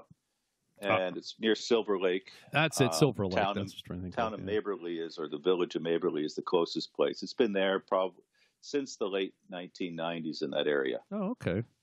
Before that, it was near Almont on the land that used to be, or was the original site for the Dixon bunker, which was a nuclear war type bunker the federal government was going to build, but it was too wet there, so they built it closer to Ottawa. Fair enough. Okay. And so is there still that restaurant that's out in front of there's like a federal or provincial park there? The restaurant's gone. The hotel is gone, unfortunately. The event couldn't sustain that restaurant, huh? Oh, that'd be a whole long tangential conversation about how travel and so on is changing from the 60s. Yeah, that's People true. just don't stop as much as they used to. No, they don't. Well, they don't need to, right? I mean, they That's used. true. I mean, that's the same thing happened here in the PA Turnpike. They used to have service centers about every hour or so, every 60 miles or so, and now there's what like you get 3 for buying vehicles that don't break. that don't have to crest the mountain and wait to cool down before they go back down, then do the next hill. Yeah. For instance, yes. Or are even comfortable to ride in for very long periods of time. Or hold a conversation, or I mean, geez, where's your sense of adventure, people? I know. Terrible. It is. So it still takes place at Silver Lake. How many? There's a system of trails. Do you guys maintain that? Some of them are maintained. There's a lot of Crown land up in the area where the provincial government, the Crown, owns all the land, and so there's access trails and so on there. And there's other 4x4 clubs and so on that also are creating and maintaining the trails. So it's good. not that difficult to actually keep a lot of it going. Right. Well, that's good. So there are other uses then Oh, by yes. other clubs. That's good. You do any maintenance of the trails, or is it just show up and off you go? I haven't really in a very long time, but other people in the club are certainly very involved in rebuilding bridges and keeping the trails and so on going with some of the other clubs. I always remember hearing stories about it from Bill Fischel, and then when I actually went up there, and it was always interesting. My one memory, and this has I have several memories, but the one that always comes to mind as soon as I think of the birthday party is all of the mosquitoes. There are a few up there. This birthday party takes place in June, usually the second Saturday, I think, of June. And the weekend closest to the solstice. And the bugs are quite I would think that would be early in the mosquito season, really. It is. It all depends on the snow and the winter and what's going on, because there have been some events where you're just carried away by them, and others where they're actually fairly benign. Yeah, I remember growing up in Minnesota, the mosquitoes didn't get really bad till end of July, early August, and then they were bad by then. Yeah, It all depends when the ice gets off the lakes and so on. Well, that's part of it, yeah. Yeah, I think this had to be like 2004, maybe. That sounds familiar. We drove up and we set up camp, and we were sitting there having a beer, just waiting, and all of a sudden, mosquitoes found us. Yeah, in Minnesota, we called them the state bird. Those are black flies up here. Yeah, the black flies too. Yes, that's right. There were a lot of black flies. Yeah, that is why to this day I still carry bug spray in my vehicles, because of that from the birthday party event, because there were just so many of them. Well, the alternative is if you want to camp for free, you go to the main site. And if you want to pay a few bucks, you go to the provincial park, which actually has very few mosquitoes there. Oh, this was the provincial park. It was right next to the lake. It was bad. How does the event take place for those who haven't been? Is it fairly informal? Are there formal trail rides? There's some mixtures. It's fairly informal. There are organized trail rides and so on for the people that really don't know the trails or what's out there. But a lot of people will go and just get behind people that have been there several times before, and just follow along, whether it's the original light off-road trail, the Bolton Creek Trail. There's a number of them around there, and there are maps that are given to people and such. GPS and mapping and so on is just night and day compared to what it used to be. It's rather hard to get lost. The site is, do you guys still put up a tent and have some food vendors and things? The Albatross, the club expedition trailer, is there with a couple of large tents nearby to cover everyone in case of rain and to eat underneath. The usual porta potties and such like that. The meals for the last probably decade and a half have been catered in rather than going and using the club trailer to try and cook for all these hordes of people. In that sense, it's very well organized and such. It is. There's information about it on the Ovlr.org website, appears in the newsletter. The Facebook page will have a lot of information about it also. Is there a fee, or do you guys charge? Yeah, there is a fee for it. I'm not sure what it is going to be this year offhand. I haven't seen all the propaganda yet. Sure. But we're talking like $100, $50 generally? Probably about $50, $60. It's certainly a lot cheaper than a lot of the American events. Yeah. And then the Canadian dollar is more of a northern peso at this point in time, at about 70-something cents each. I was going to ask whose dollar we were talking about here. So. Oh, Kanakistan. What about fuel? Because I assume since their travel, as we talked earlier, has changed a bit. What's availability of diesel and gasoline? Lots of availability of both. Currently, I'd have to do all the conversions, but it's about $1.15 a liter Canadian. So that comes down into the low 80 cents per liter, then multiplied by 3.84 or something like that, 3.72 liters per U.S. gallon. Yeah. So about three and a quarter a gallon, maybe in American dollars. It's like being in Pennsylvania compared to New York State or New Jersey. Already pay those prices. See? Yeah, we pay more than that here because our taxes have gone up on fuel. Paid $3.45 for a gallon of diesel this past week. Right. So there's places to stay, whether it's a provincial park or whether it's on what's the main site called? I guess is there a field there? Or? It's just a field a little bit north of Maberly. Used to be just south of Silver Lake, but it's moved over to another site now. Oh, okay. Again, I would say the website or Facebook for the maps and directions to actually get there. Right, exactly. And so there's fuel and food. Is that similar to? Food's catered in for a couple of the meals, and the rest of it, well, you're on your own, or you can go into Perth, or there's a restaurant in Maberly. You can go into Perth, which is a small town, probably about 15 minutes to the east, that has all sorts of pubs and everything else there. There's a fair number of opportunities around. Yeah, sounds all like Mar, really, in the way things are done. Very similar, but smaller. The Mars tends to be huge. Right. Yeah. So what are the number of trucks typically you get, or people you get to the event on average? Probably about 40 trucks or so. Yeah. Currently, right. It's been higher than that. It's been lower than that. It all depends on year. The key things that causes issues with people is basically the end of the school year, how close you are to Canada Day, and which weekend it falls on. Because we have the 1st of July as a holiday. If the birthday party falls closer to Canada Day, people tend to not want to do a double header or travel or things like that. So a lot of it's timing. So it goes up and down, but there's always a good turnout there. I encourage people to go. It's a fun event. Haven't been for a long time. It was fun. When we would go up, our club, we'd get together and meet up, and then of course you have to go around Lake Erie and crossing over into Canada.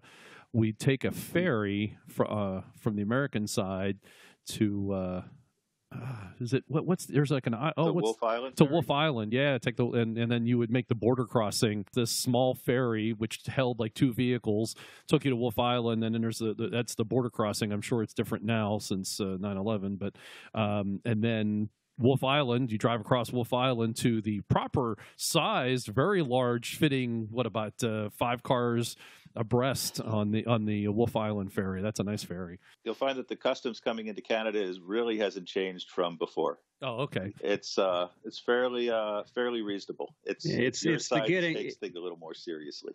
Yeah, it's the getting home again that's the hard part.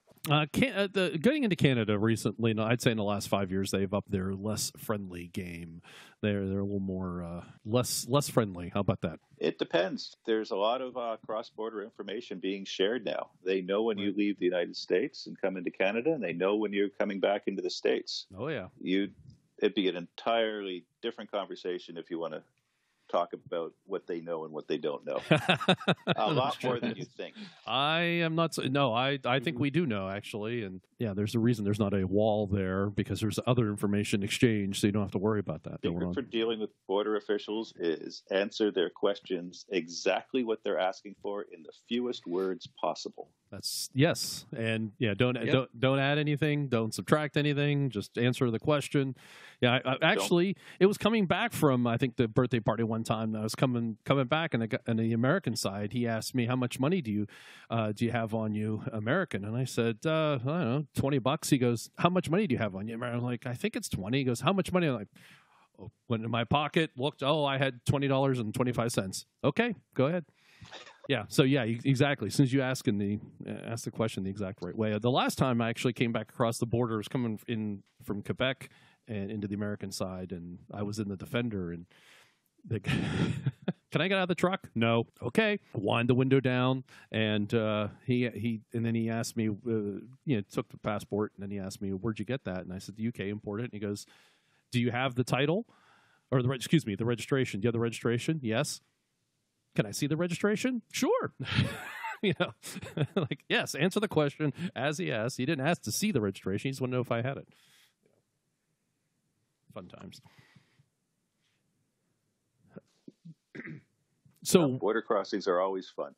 Yeah, they are. Yes, you need to take them seriously, and as you said, just ask the question and answer the question that's asked. Nothing else, nothing more.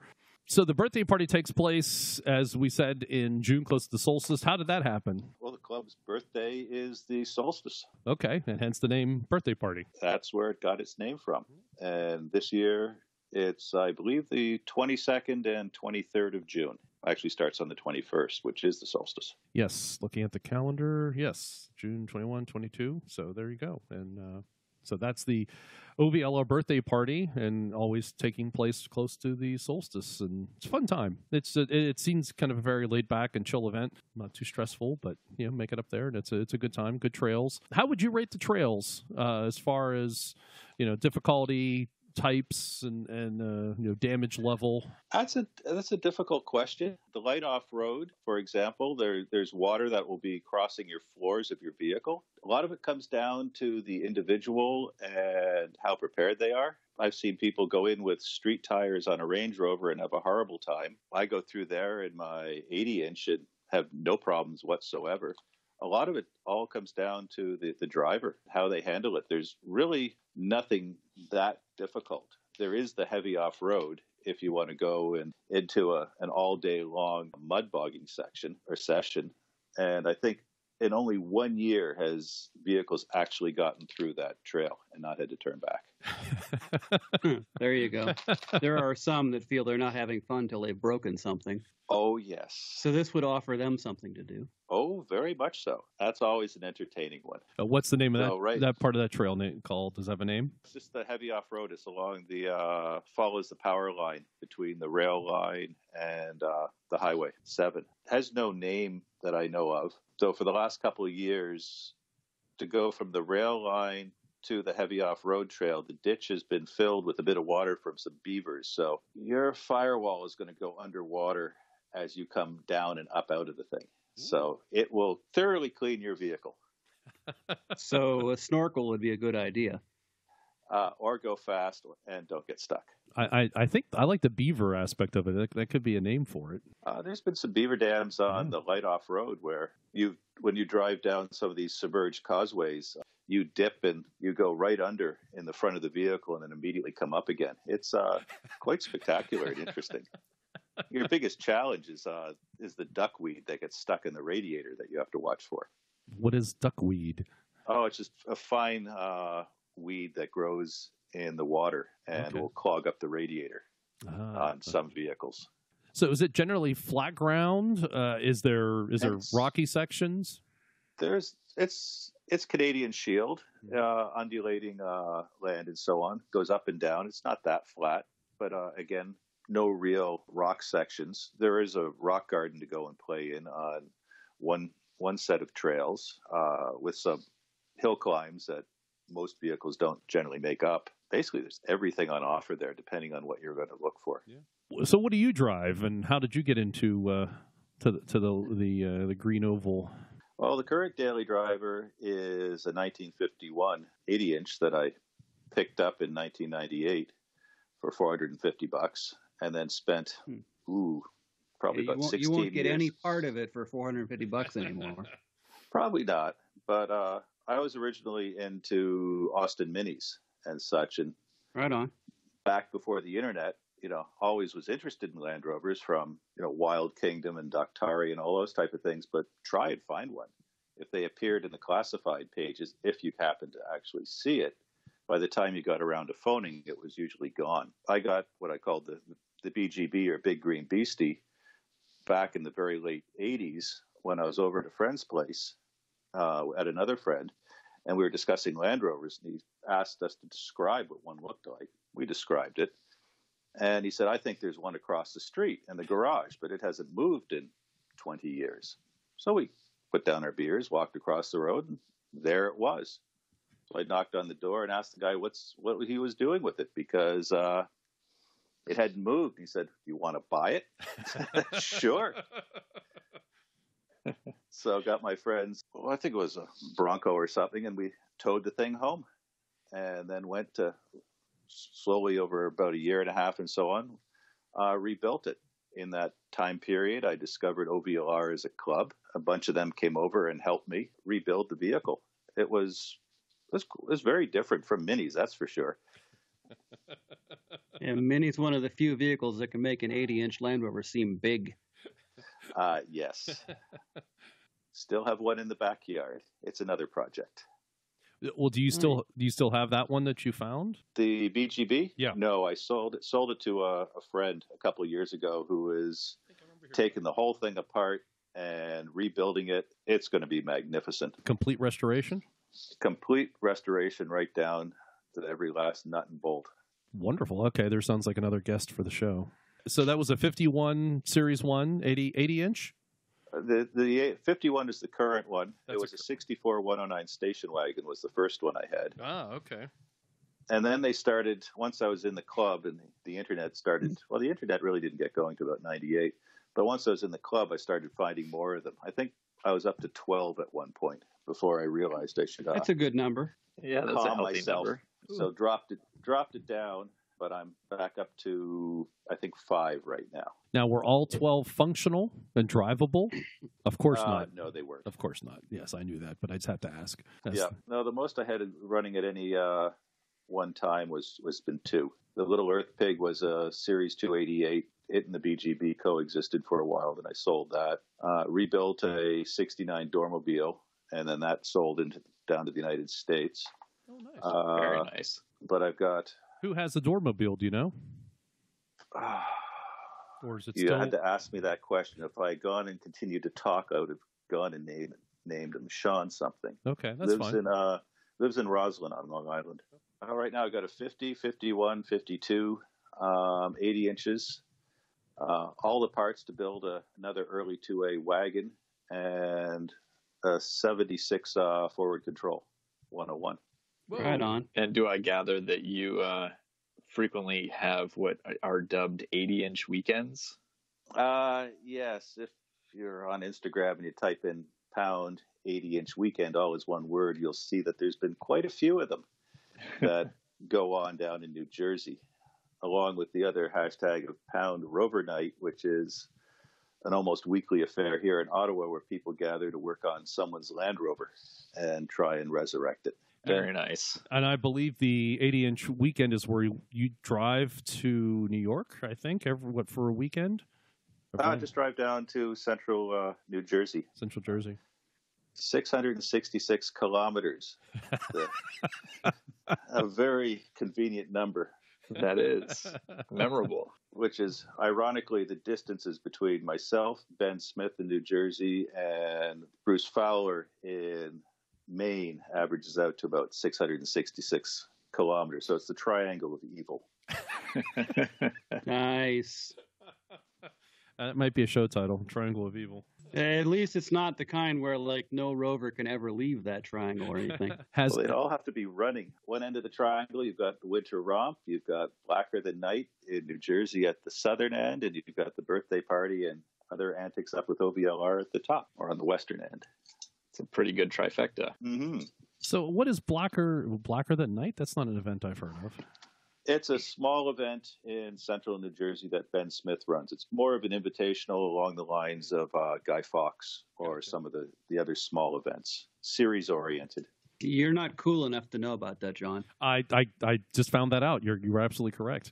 Well, I do have a Series 3. That might get me in the club? It might start to. Ben does have a Series 3, though to me they're the beginning of the evil influences of British Leyland. They do have plastic dashes and things like that. They do. They're more comfortable, I understand. Yeah. Negative Earth, there's a sign of the devil.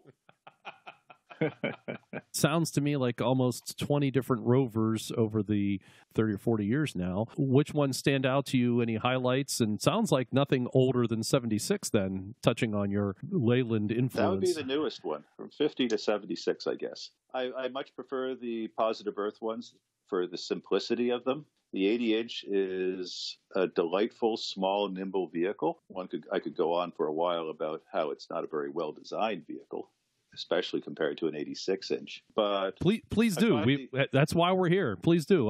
That's not something we normally get to hear about. Well, the 80-inch was as they say, was a stopgap. The bulkhead is pressed. It's not very strong. When you compare an 80-inch bulkhead with an 86 all the way to basically Series 3 bulkhead or into the Defender, it's much more angular. It's got the center uprights and so on. So it's a much stiffer, much better built thing. Having the brake pedals and so on going through the floor where they're going to catch all the mud, salt, and everything else compared to the pendulum style that they went to was, makes it actually that's more of a 2A Series 2 thing. Right. Yeah, that's a Series 2 thing, the pendulum pedals. Yeah, the 86, it's got a larger load bed in the back, so it's more useful and so on. A lot of small things. Yeah, it's tough to package the drivetrain into the 80-inch wheelbase without having ridiculously short drive shafts and bad angles to the U-joints. All of them from 80-inch through to early 2A are very simple vehicles, very easy to maintain. Oh, yeah.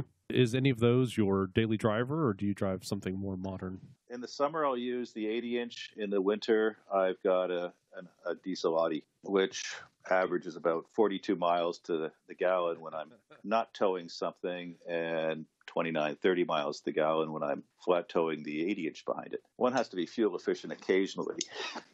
Occasionally, yes. To fuel efficient, to have fun. Well, the Land Rovers, the 80-inch through the early 2As, they can get 20, 21 miles to the gallon out of them if they're tuned properly. I guess you have a mixture of diesel and gasoline in your fleet then? Oh no, the Audis diesel.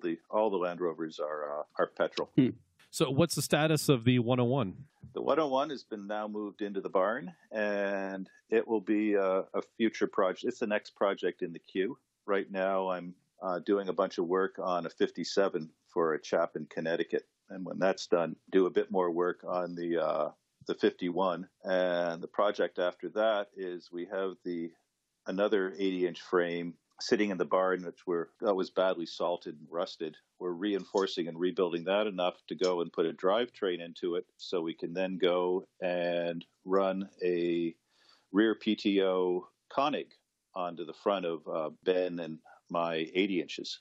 Wow, cool. And do it the way that PTO is supposed to run up underneath the driver's floor, which we didn't think was possible until I saw an advertisement for Ramsey rear PTO winch, which the Koenig is essentially a copy of, installed in a Jeep, Willie's Jeep from the Second World War, which, as we know, the 80-inch was designed around. And here was a solution for how to go and run a 3-part drive shaft from the back of the gearbox all the way forward to the winch. Both be able to have mechanical winches on the front of the vehicles to use. Very nice. And the 101 is going to be kind of an off-road vehicle, or are you going to turn it like a camper or anything like that? It came with a homemade camper body. If someone wants it, they can have it. It's an ex-Luxembourg. It'll go get restored back into being a GS, General Service 101, and we'll see where we go from there. So it's Luxembourg. It's left-hand drive then. It is, yes. Cool. Is this something you tend to keep then, or it sounds like you like to fix things up and then find a new home for them? It depends. Fixed up the Series 2 and the Dormobile, but the 101 has been something I've been looking for a long time. We'll see how it works out. The biggest issue with the 101 is how well can I actually drive the thing, because it isn't the most comfortable. I have some knee problems, and that finished me on 88s. There's a few inch difference between the size of a 109 versus 88 in terms where the rear bulkhead is and how the seats go. And that makes a huge difference on where your knee is when you're trying to go and hold an accelerator pedal down. Over long periods of miles, it got to the point where I just couldn't drive an 88, so I have no problems with 109s. Well, if the problem is the accelerator, a brick will take care of that problem. That's true. on a rope, so that you can pull up on it when you need to slow down. That's what the kill switch is for. That's also what the hand throttle is for in the center of the dash. That's true. That's true. Yeah, you can use that. Yeah.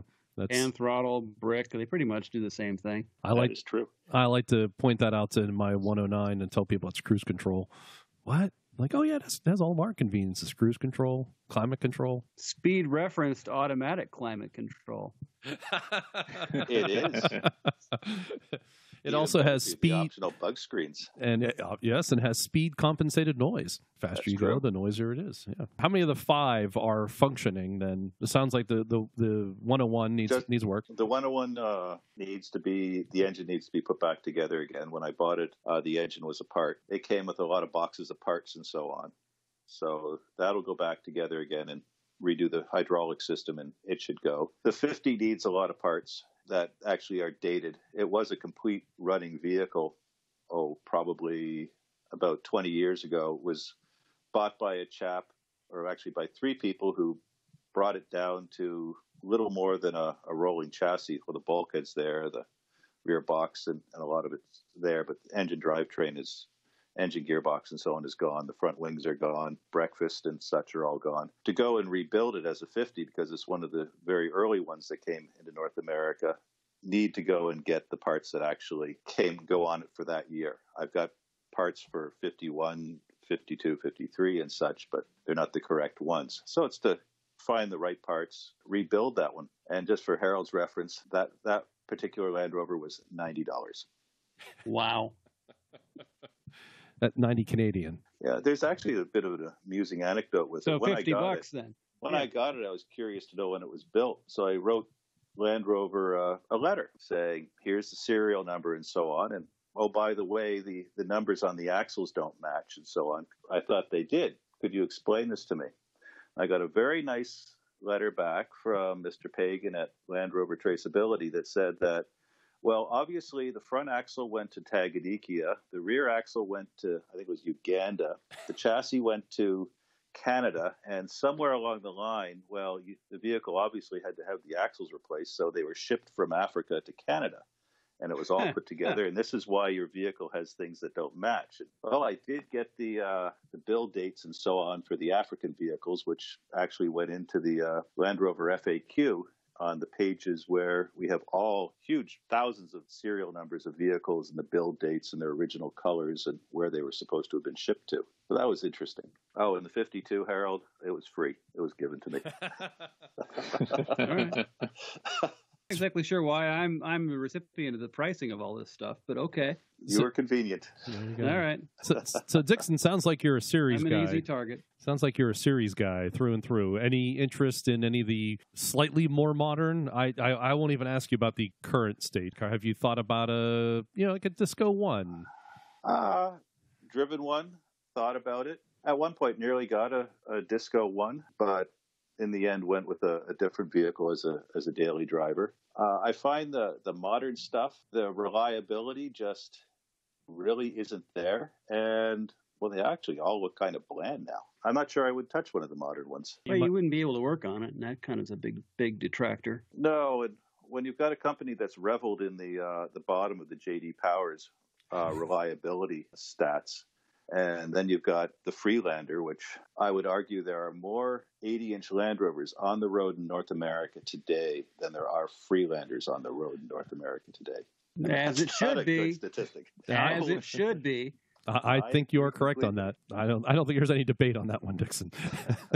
Having brought my Freelander to the birthday party, I was one of the few I think that actually showed up ever in a Freelander at the birthday party. Freelanders are good for catching falling chimneys, and they're hardly fit for that. Yeah, I know. Thanks for bringing me down, Harold. Thanks. Sure, anytime. I know. Well, if you've still got it, you can give Roy Caldwell out in Helena, Montana, a ring. He's got the Western Hemisphere Area Freelander Enthusiasts Group. Oh. Because he's trying to rebuild or make a Freelander alive again, which is proving to be an interesting adventure because every possible dealership that anyone has contacted, we've contacted them here in the East to try and find any of the special tools, all tossed out a long time ago with gusto. We might have a truck for him, Harold. Yeah, I'd sell him parts, that's for sure. Yeah, that sounds like a opportunity for that. Yeah. Actually do something with it. I met him through the LRO list, which is a very interesting community. It's much diminished, but it was an offshoot of the British Cars mailing list back in the late 80s. So yes, give us the background of what the RL, and for our listeners, the RL list is the Land Rover owners list. It's a text, it's an email only kind of text situation. Where'd it come from? And it dates back to dial-up BBSs, doesn't it? I'm not the LRO list itself, and there's actually a bunch of child LRO lists for different regions. There's an Australian one, a South African one, a UK one, and then the main LRO list, which is more North America oriented. It was formed as a split off of the British Cars mailing list, which was an early internet mailing list running through Unix to Unix copy program. Telephones and things like that. It was on some bulletin boards, but it was mostly between academic and government people, because that's all the internet was at the time. There was a number of people on it in the late 80s, early 90s. Many of the names you'd be familiar with, Ben Smith, Russell Dushan, Terry Ann Wakeman, Bill Colosia. It just goes on and on with the various people. And Bill Colosia created the LRO list as a tangent for people just wanting to talk about Land Rovers, because the British Cars list had different groups of people that were either discussing Triumphs or MGBs or Morgans or Land Rovers, and just to sort out the volume of mail at the time, because that really was the only way to communicate with people at the time over a distance besides the post office or the telephone. There was quite a bit of volume there. And so the LRO list was born, expanded to, it had 1,000 people on it or more at one point in time, and just spanned the globe. And it was fantastic for, getting people together to go to events and getting the clubs, especially North America, together. If the LRO list had not existed, we would have never had the Anarch event at Greek Peak, for example, in '98, where you got Bay State Club with Jim Pappas got together with Rove under Sandy Grice, together with OVLR with Christine Rose and so on, and ran that huge event that occurred down in central upstate New York. And the list it's still running after Bill Colosia, unfortunately, sadly passed away. It was run out of my dining room for a while, and now is in the cloud. So it has finally moved to the cloud, huh? It is in the cloud right now, yes. You guys were nice enough to host Fort Pitt Land Rover Group for a website for a good while. Appreciate that. Yep. When I moved into this house in '98, as a temporary measure, a computer was set up in the corner of the dining room, and it's still there. And still running? Hosted, yep. Well, not the same computer, no. Okay, all right. We've gone to Unix and so on. It was originally PC and, version of PC running Unix. And one of the Arizona clubs was hosted there originally. The Rover Web was on it. The LRFAQ was on it. OVLR site was on it. But speed and efficiency, we've put portions into different cloud instances, as well as using the server here. So when you go onto the sites, you could be in any one of 3 locations. It's all done transparently. So if one wanted to join the LRO list, and maybe you might get some additional folks doing that, what's the focus? What do people talk about? And I mean, I'm on there and I'm a member, but curious what I am too, but I don't really talk that much, but I enjoy reading some of the stuff. But man, can that list diverge into an argument about oils and grease versus oil and the swivel housing? Now, let's not bring up grease versus oil. Come on. Put both in. We don't have all frickin' night. So. Topics are just all over the place. But it seems like it's mainly more of a series-focused list. It's a series-focused list now. Yeah. LRO-UK is the Brits, though there's a lot of Americans on that one. The South African one is active for the people down in South Africa.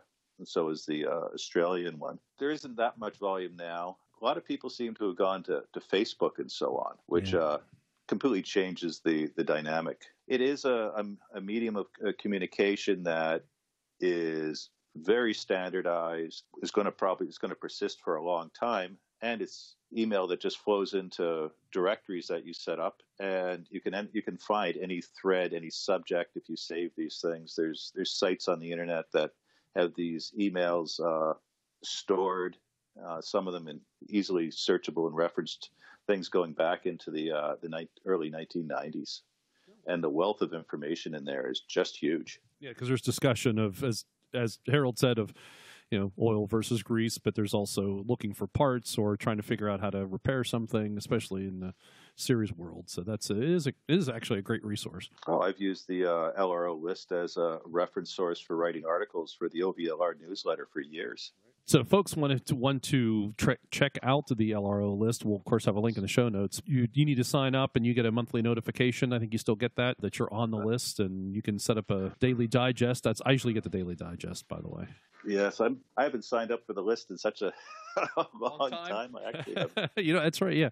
But we'll have a link if you want to check it out and go sign up for it. You can do that and do like Harold and I do and kind of just lurk and listen in on the different conversations. I see Nick Danger occasionally will post something. Mark Love, those are people I know. It's also good for the birthday party too, as that's coming up because a lot of those people are attending the birthday party. The simplest way to find the list is just type in LRO space list space fourfold where it sits, and you should get a page coming up that gives you all the information on how to subscribe to it and such like that. Yes, and any of its sublists. I didn't actually realize there were lists for other countries. I just thought there was one LRO list. No, the British one is currently quite active in comparison. What kind of things do they talk about? All the same stuff that they do in North America. I never understood why you'd have, except for talking about events and so on, though the delete key, if you don't care, makes it easy. But people like to have their own lists and things like that. Okay, so they exist for that. I assume do they talk a lot more about Defenders, I assume, than they would maybe Series Truck? That's about the same. It's about, okay. So you guys, in Fourfold, which I think is not just you, host then all these lists? That's right. Ben Smith down in New Jersey. That's right. Another person for you to go and chat with sometime. Yes. He's much more into Unix than I am. He's the main person going and running the lists and making them all go. Thank you from the community for running those lists all these years. I'll extend that thank you to you on behalf of everybody. Is that all right? Well, the credit really goes to Bill Colosia, who set this up back in 92 or 91 thereabouts and kept the thing going all the way till a couple of years ago. Through his effort in creating the lists that you started to get all the clubs to work together, popularize these events and such, because once that got going, it was just a sea change for the club scene. You had people from OVLR showing up at the Down East rally when it was going on. They'd come down to Mar. It got you from Fort Pitt, people from New York, New Jersey, Maine, and so on coming to the birthday party. It made something that up till that point was essentially fairly local, if not maybe regional, into something that was certainly regional and almost taking over whole sections of the continent and so on, where the Northeast, East Coast people knew what was going on in the different areas, and if you had time, you could now go down and participate in these events, and it made a huge difference because people were able to communicate and exchange information, ideas, events, and so on, over that mailing list. Didn't the list run off of a computer at Bill's house up until the day he died or something like that? Yeah, past the day he died, though we had a copy of it from beforehand. I vaguely remember some story about having to rescue the server from his house, from his next of kin or something like that, and then they got it running. You guys, I guess, got it running after that. Bill had given us a copy of the archives beforehand, but it ran at his place until he passed away, and then there was the huge scramble to go and get the server because it had the latest information on it, but we were able to go and stand the list up quickly using archived information, and then it was get the server to go and update everything and find the people that had been missed and so on in that period of time between them. So you've also attended and met up with Morgan at the Vermont British invasion. Thank you. Thanks, Morgan. It was a brief meeting, but it was definitely good. That event's changed a lot. It used to be on a field off the road that goes up to the notch and so on. And there was an RTV course there that was set up by Rovers North and so on. It was a very different event than what you see today. I think at the height it would get well over 100 Land Rovers, 120 Land Rovers that were appearing there before that side of it kind of collapsed. I would say that this past year was actually a pretty good year for Land Rovers at British Invasion. It's been growing the last number of years, but it has been pretty pitiful. Up until the early 2000s, OVLR used to show up there with a lot of people and vehicles from all over the place. It was almost kind of like they're hosting another OVLR event off to the side. We'd bring the Club Expedition trailer down there and, serve ourselves food and so on. At the location in the fields where it used to be, there was no issue with people camping out there. You couldn't do that today in the park downtown Stowe. But that made it very accessible for people to go camping and things there, and made it, very reasonable in terms of cost. But the British Invasion has always been an interesting event to go to. One of many. There's a long list of events. Winter Romp is obviously another. Mar is interesting. It's, for a huge event, though much more Defender-oriented and so on. But all of that, the exchange and so on of knowledge and the rest was all coming through the LRO list, which then was used by Sandy Grice, myself, or Jim Pappas, put into the newsletters, which were the primary means of communication at the time, using dead trees to the bulk of the memberships to say, hey, here's this rally. Maybe you want to go to it. Different, and you'll have some fun. Oh yeah, in the latest edition of the OVR newsletter, which you have started talking about something to me fascinating, is the Land Rovers and stamps. One of my other boring hobbies is stamp collecting, primarily line engraved stamps from early England, the Victorian era, 1840s, generally 1850s. But back, and again on the LRO list, I and another chap by the name of T.F. Mills had a discussion about Land Rovers on stamps, and that started me going and looking and seeing, well, how many stamps would actually have a Land Rover on it? There really can't be that many. And I'm past 150 now. Really? Wow. Oh, yes. Yeah. I was going to say it's far more than the instances of Land Rovers on money. One. One, yes. I have a copy. Well, there's 3 versions of it, but different colors and paper and so on. Right. Over the years, I've collected all of these stamps. Some of them are, there's real legal stamps that were used as postage. You've got Cinderellas, in a sense, that are made by a third party for a country. You've got ones that are just blatantly legal stamps. Some that are made by revolutionary groups because they want the land, but they're not going to be let in there. There's just all sorts of things. And then, from series to Defenders to Range Rovers to police vehicles, military vehicles, fire vehicles. It was an interesting thing to do. So it's probably going to be about at this point, 12 to 18 part series to try and get them all, because there's just so many of them. Wow. And you can only fill in about 2 pages an issue of the newsletter as I do it anyway. I guess they're not all then British then. I assume they're all around the world? Oh, it's all around the world. Yeah. Any American stamps? No American stamps. Of course not. No Canadian either. Really? I actually am surprised to hear that. I thought there would have been a Canadian one. I think the American stamps were crushed at the border. They're not old enough. You think Grizzly Torque would be a good opportunity to throw a Canadian Land Rover on a stamp? Land Rover was a good enough vehicle that the first Land Rover stamp was in 1957 for a vehicle that came out in 1948. And for the mother company, Rover, the first Rover appeared on a stamp, I think in 1980 or 81, 78 years after their first car. Whoa. So it took a while. Well, I think it helped Land Rover that the Queen is a fan. Oh, yes.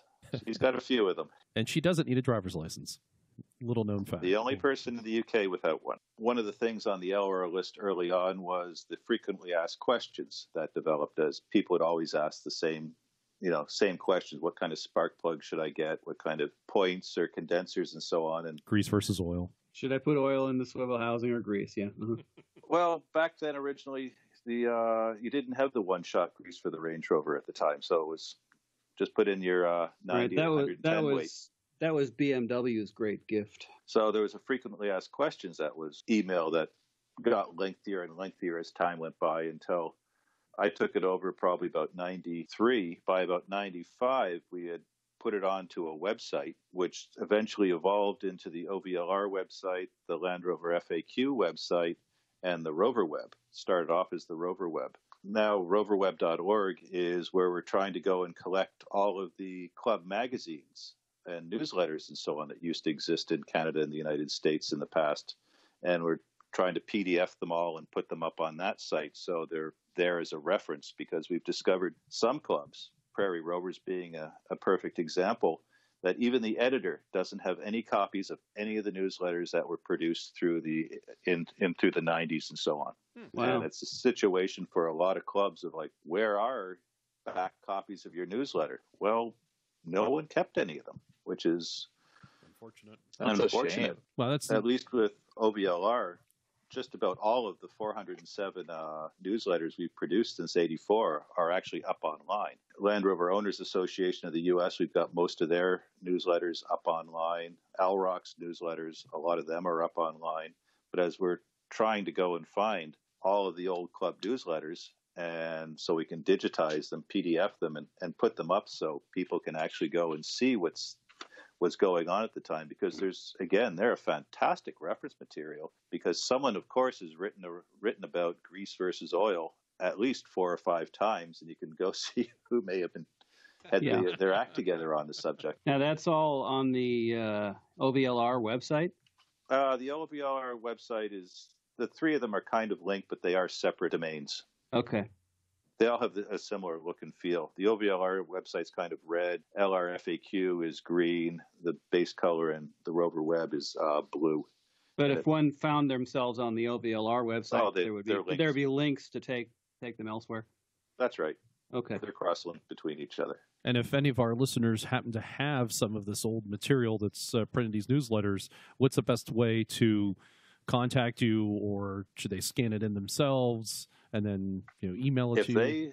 The best way to do it is to go and just, if you can scan it, make a PDF of it and send it to me at dkenner@gmail.com, and we'll get these things onto the Rover Web. Dead tree version, not many people probably want to mail packets of these things, but I guess in the show notes you can go and put an address or something down to go and mail them. But if they want to mail them, ideally, we'll contact you and we can figure that out. Yep. Or put them in touch. Well, depending on what country they're from, that could be a good way to use a Land Rover postage stamp.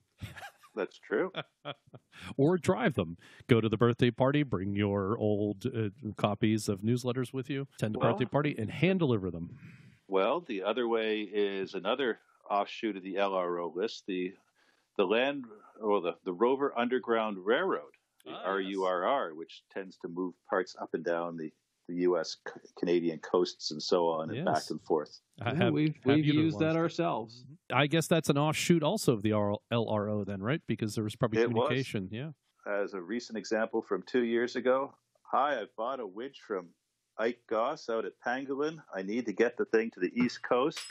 Well, that winch went from Oregon down to Central California, where it was picked up by another person who brought it further to Southern California, where it was put onto a DC-3, flown to Florida, and then worked its way up the coast to further north.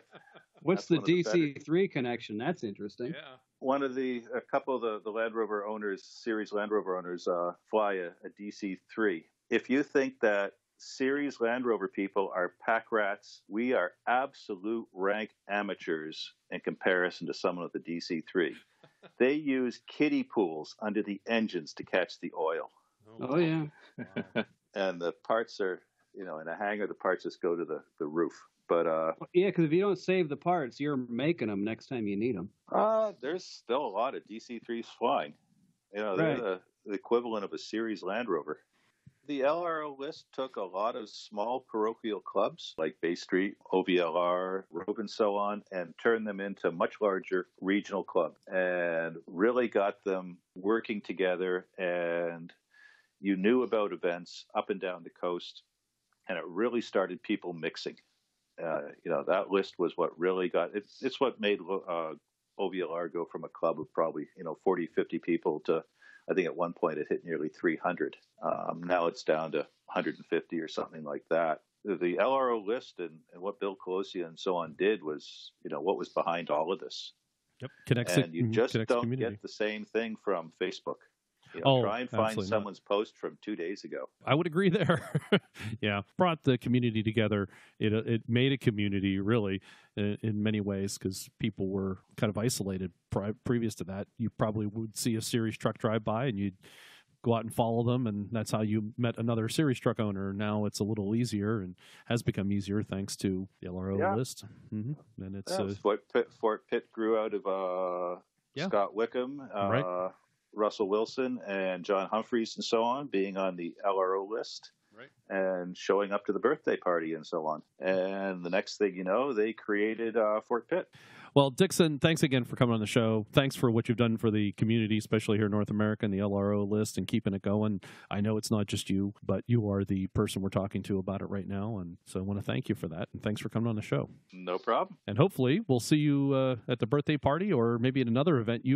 I know you get around to events, especially here on the East Coast. Our listeners can look out for Dixon, and I'm sure you'll provide them with some additional stories that you couldn't say in broadcast, right? Especially when we start talking about borders. There we go. Maybe I tell you, how about this? If our listeners see you, they should buy you a beer as a thank you for what you've done for the Land Rover community. There we go. That's a good way to end that. Buy Dixon a beer. There we go. Thanks again, Dixon. No problem. Bye-bye. And that's the Centresteer podcast for March 2019. I want to thank Dixon for being our guest this month and also joining us for the news. So, Dixon, so you're still with us, thanks very much for coming on, talking to us about Ovlr, the birthday party, and the the LRO list. Got lots to talk about. Yes, we did. Yes, we did. Thank you for the opportunity. Anytime. And hopefully you'll come back. Did we pass the audition? I think you did. Yes, you did. All right. Hopefully. There's a lot of other things to talk about, too, in the world. Land Rover. Indeed there are. Indeed there are. And also thanks to Abel for his continuing help of the show by selling Range Rover winches. And a thanks to Pax, the one true Pax, for his continued production support, which should continue even though we're getting a new mixer. Visit our website, centresteer.com, to listen to previous shows and for show notes, which have links to our stories discussed in today's show. I remind you that we're part of the 4x4 Radio Network, and you can check out the other 4x4 related shows at 4x4radionetwork.com. You can connect with us on Facebook, Twitter, and Instagram. You can directly support the show at patreon.com/Centresteer. You can send us an email if you like to. If you're not a subscriber, please do so you get the show automatically. It'll show up in your very favorite podcast app. And you can show your support for the podcast with a T-shirt or sticker through our website. There's a shop link on the website. And thanks to Morgan and Dixon and Harold for coming on and joining us the show. Thanks very much, guys. Yeah, thanks for having me. $10 is $10. And I remind you, we'll be headed to Rovers at Wintergreen and also to the Sand Rover Rally. Stop, say hi, maybe even buy a shirt. Help support the show.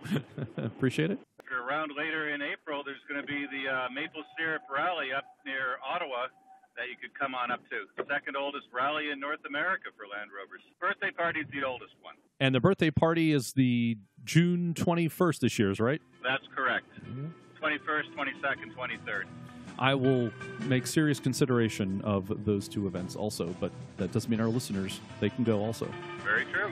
Thanks for listening. We hope you enjoyed show number 72. We'd love to hear from you and what you're up to in your Land Rover. Until next time, I ask you to share the show with one other Land Rover enthusiast. And you may now resume your important things.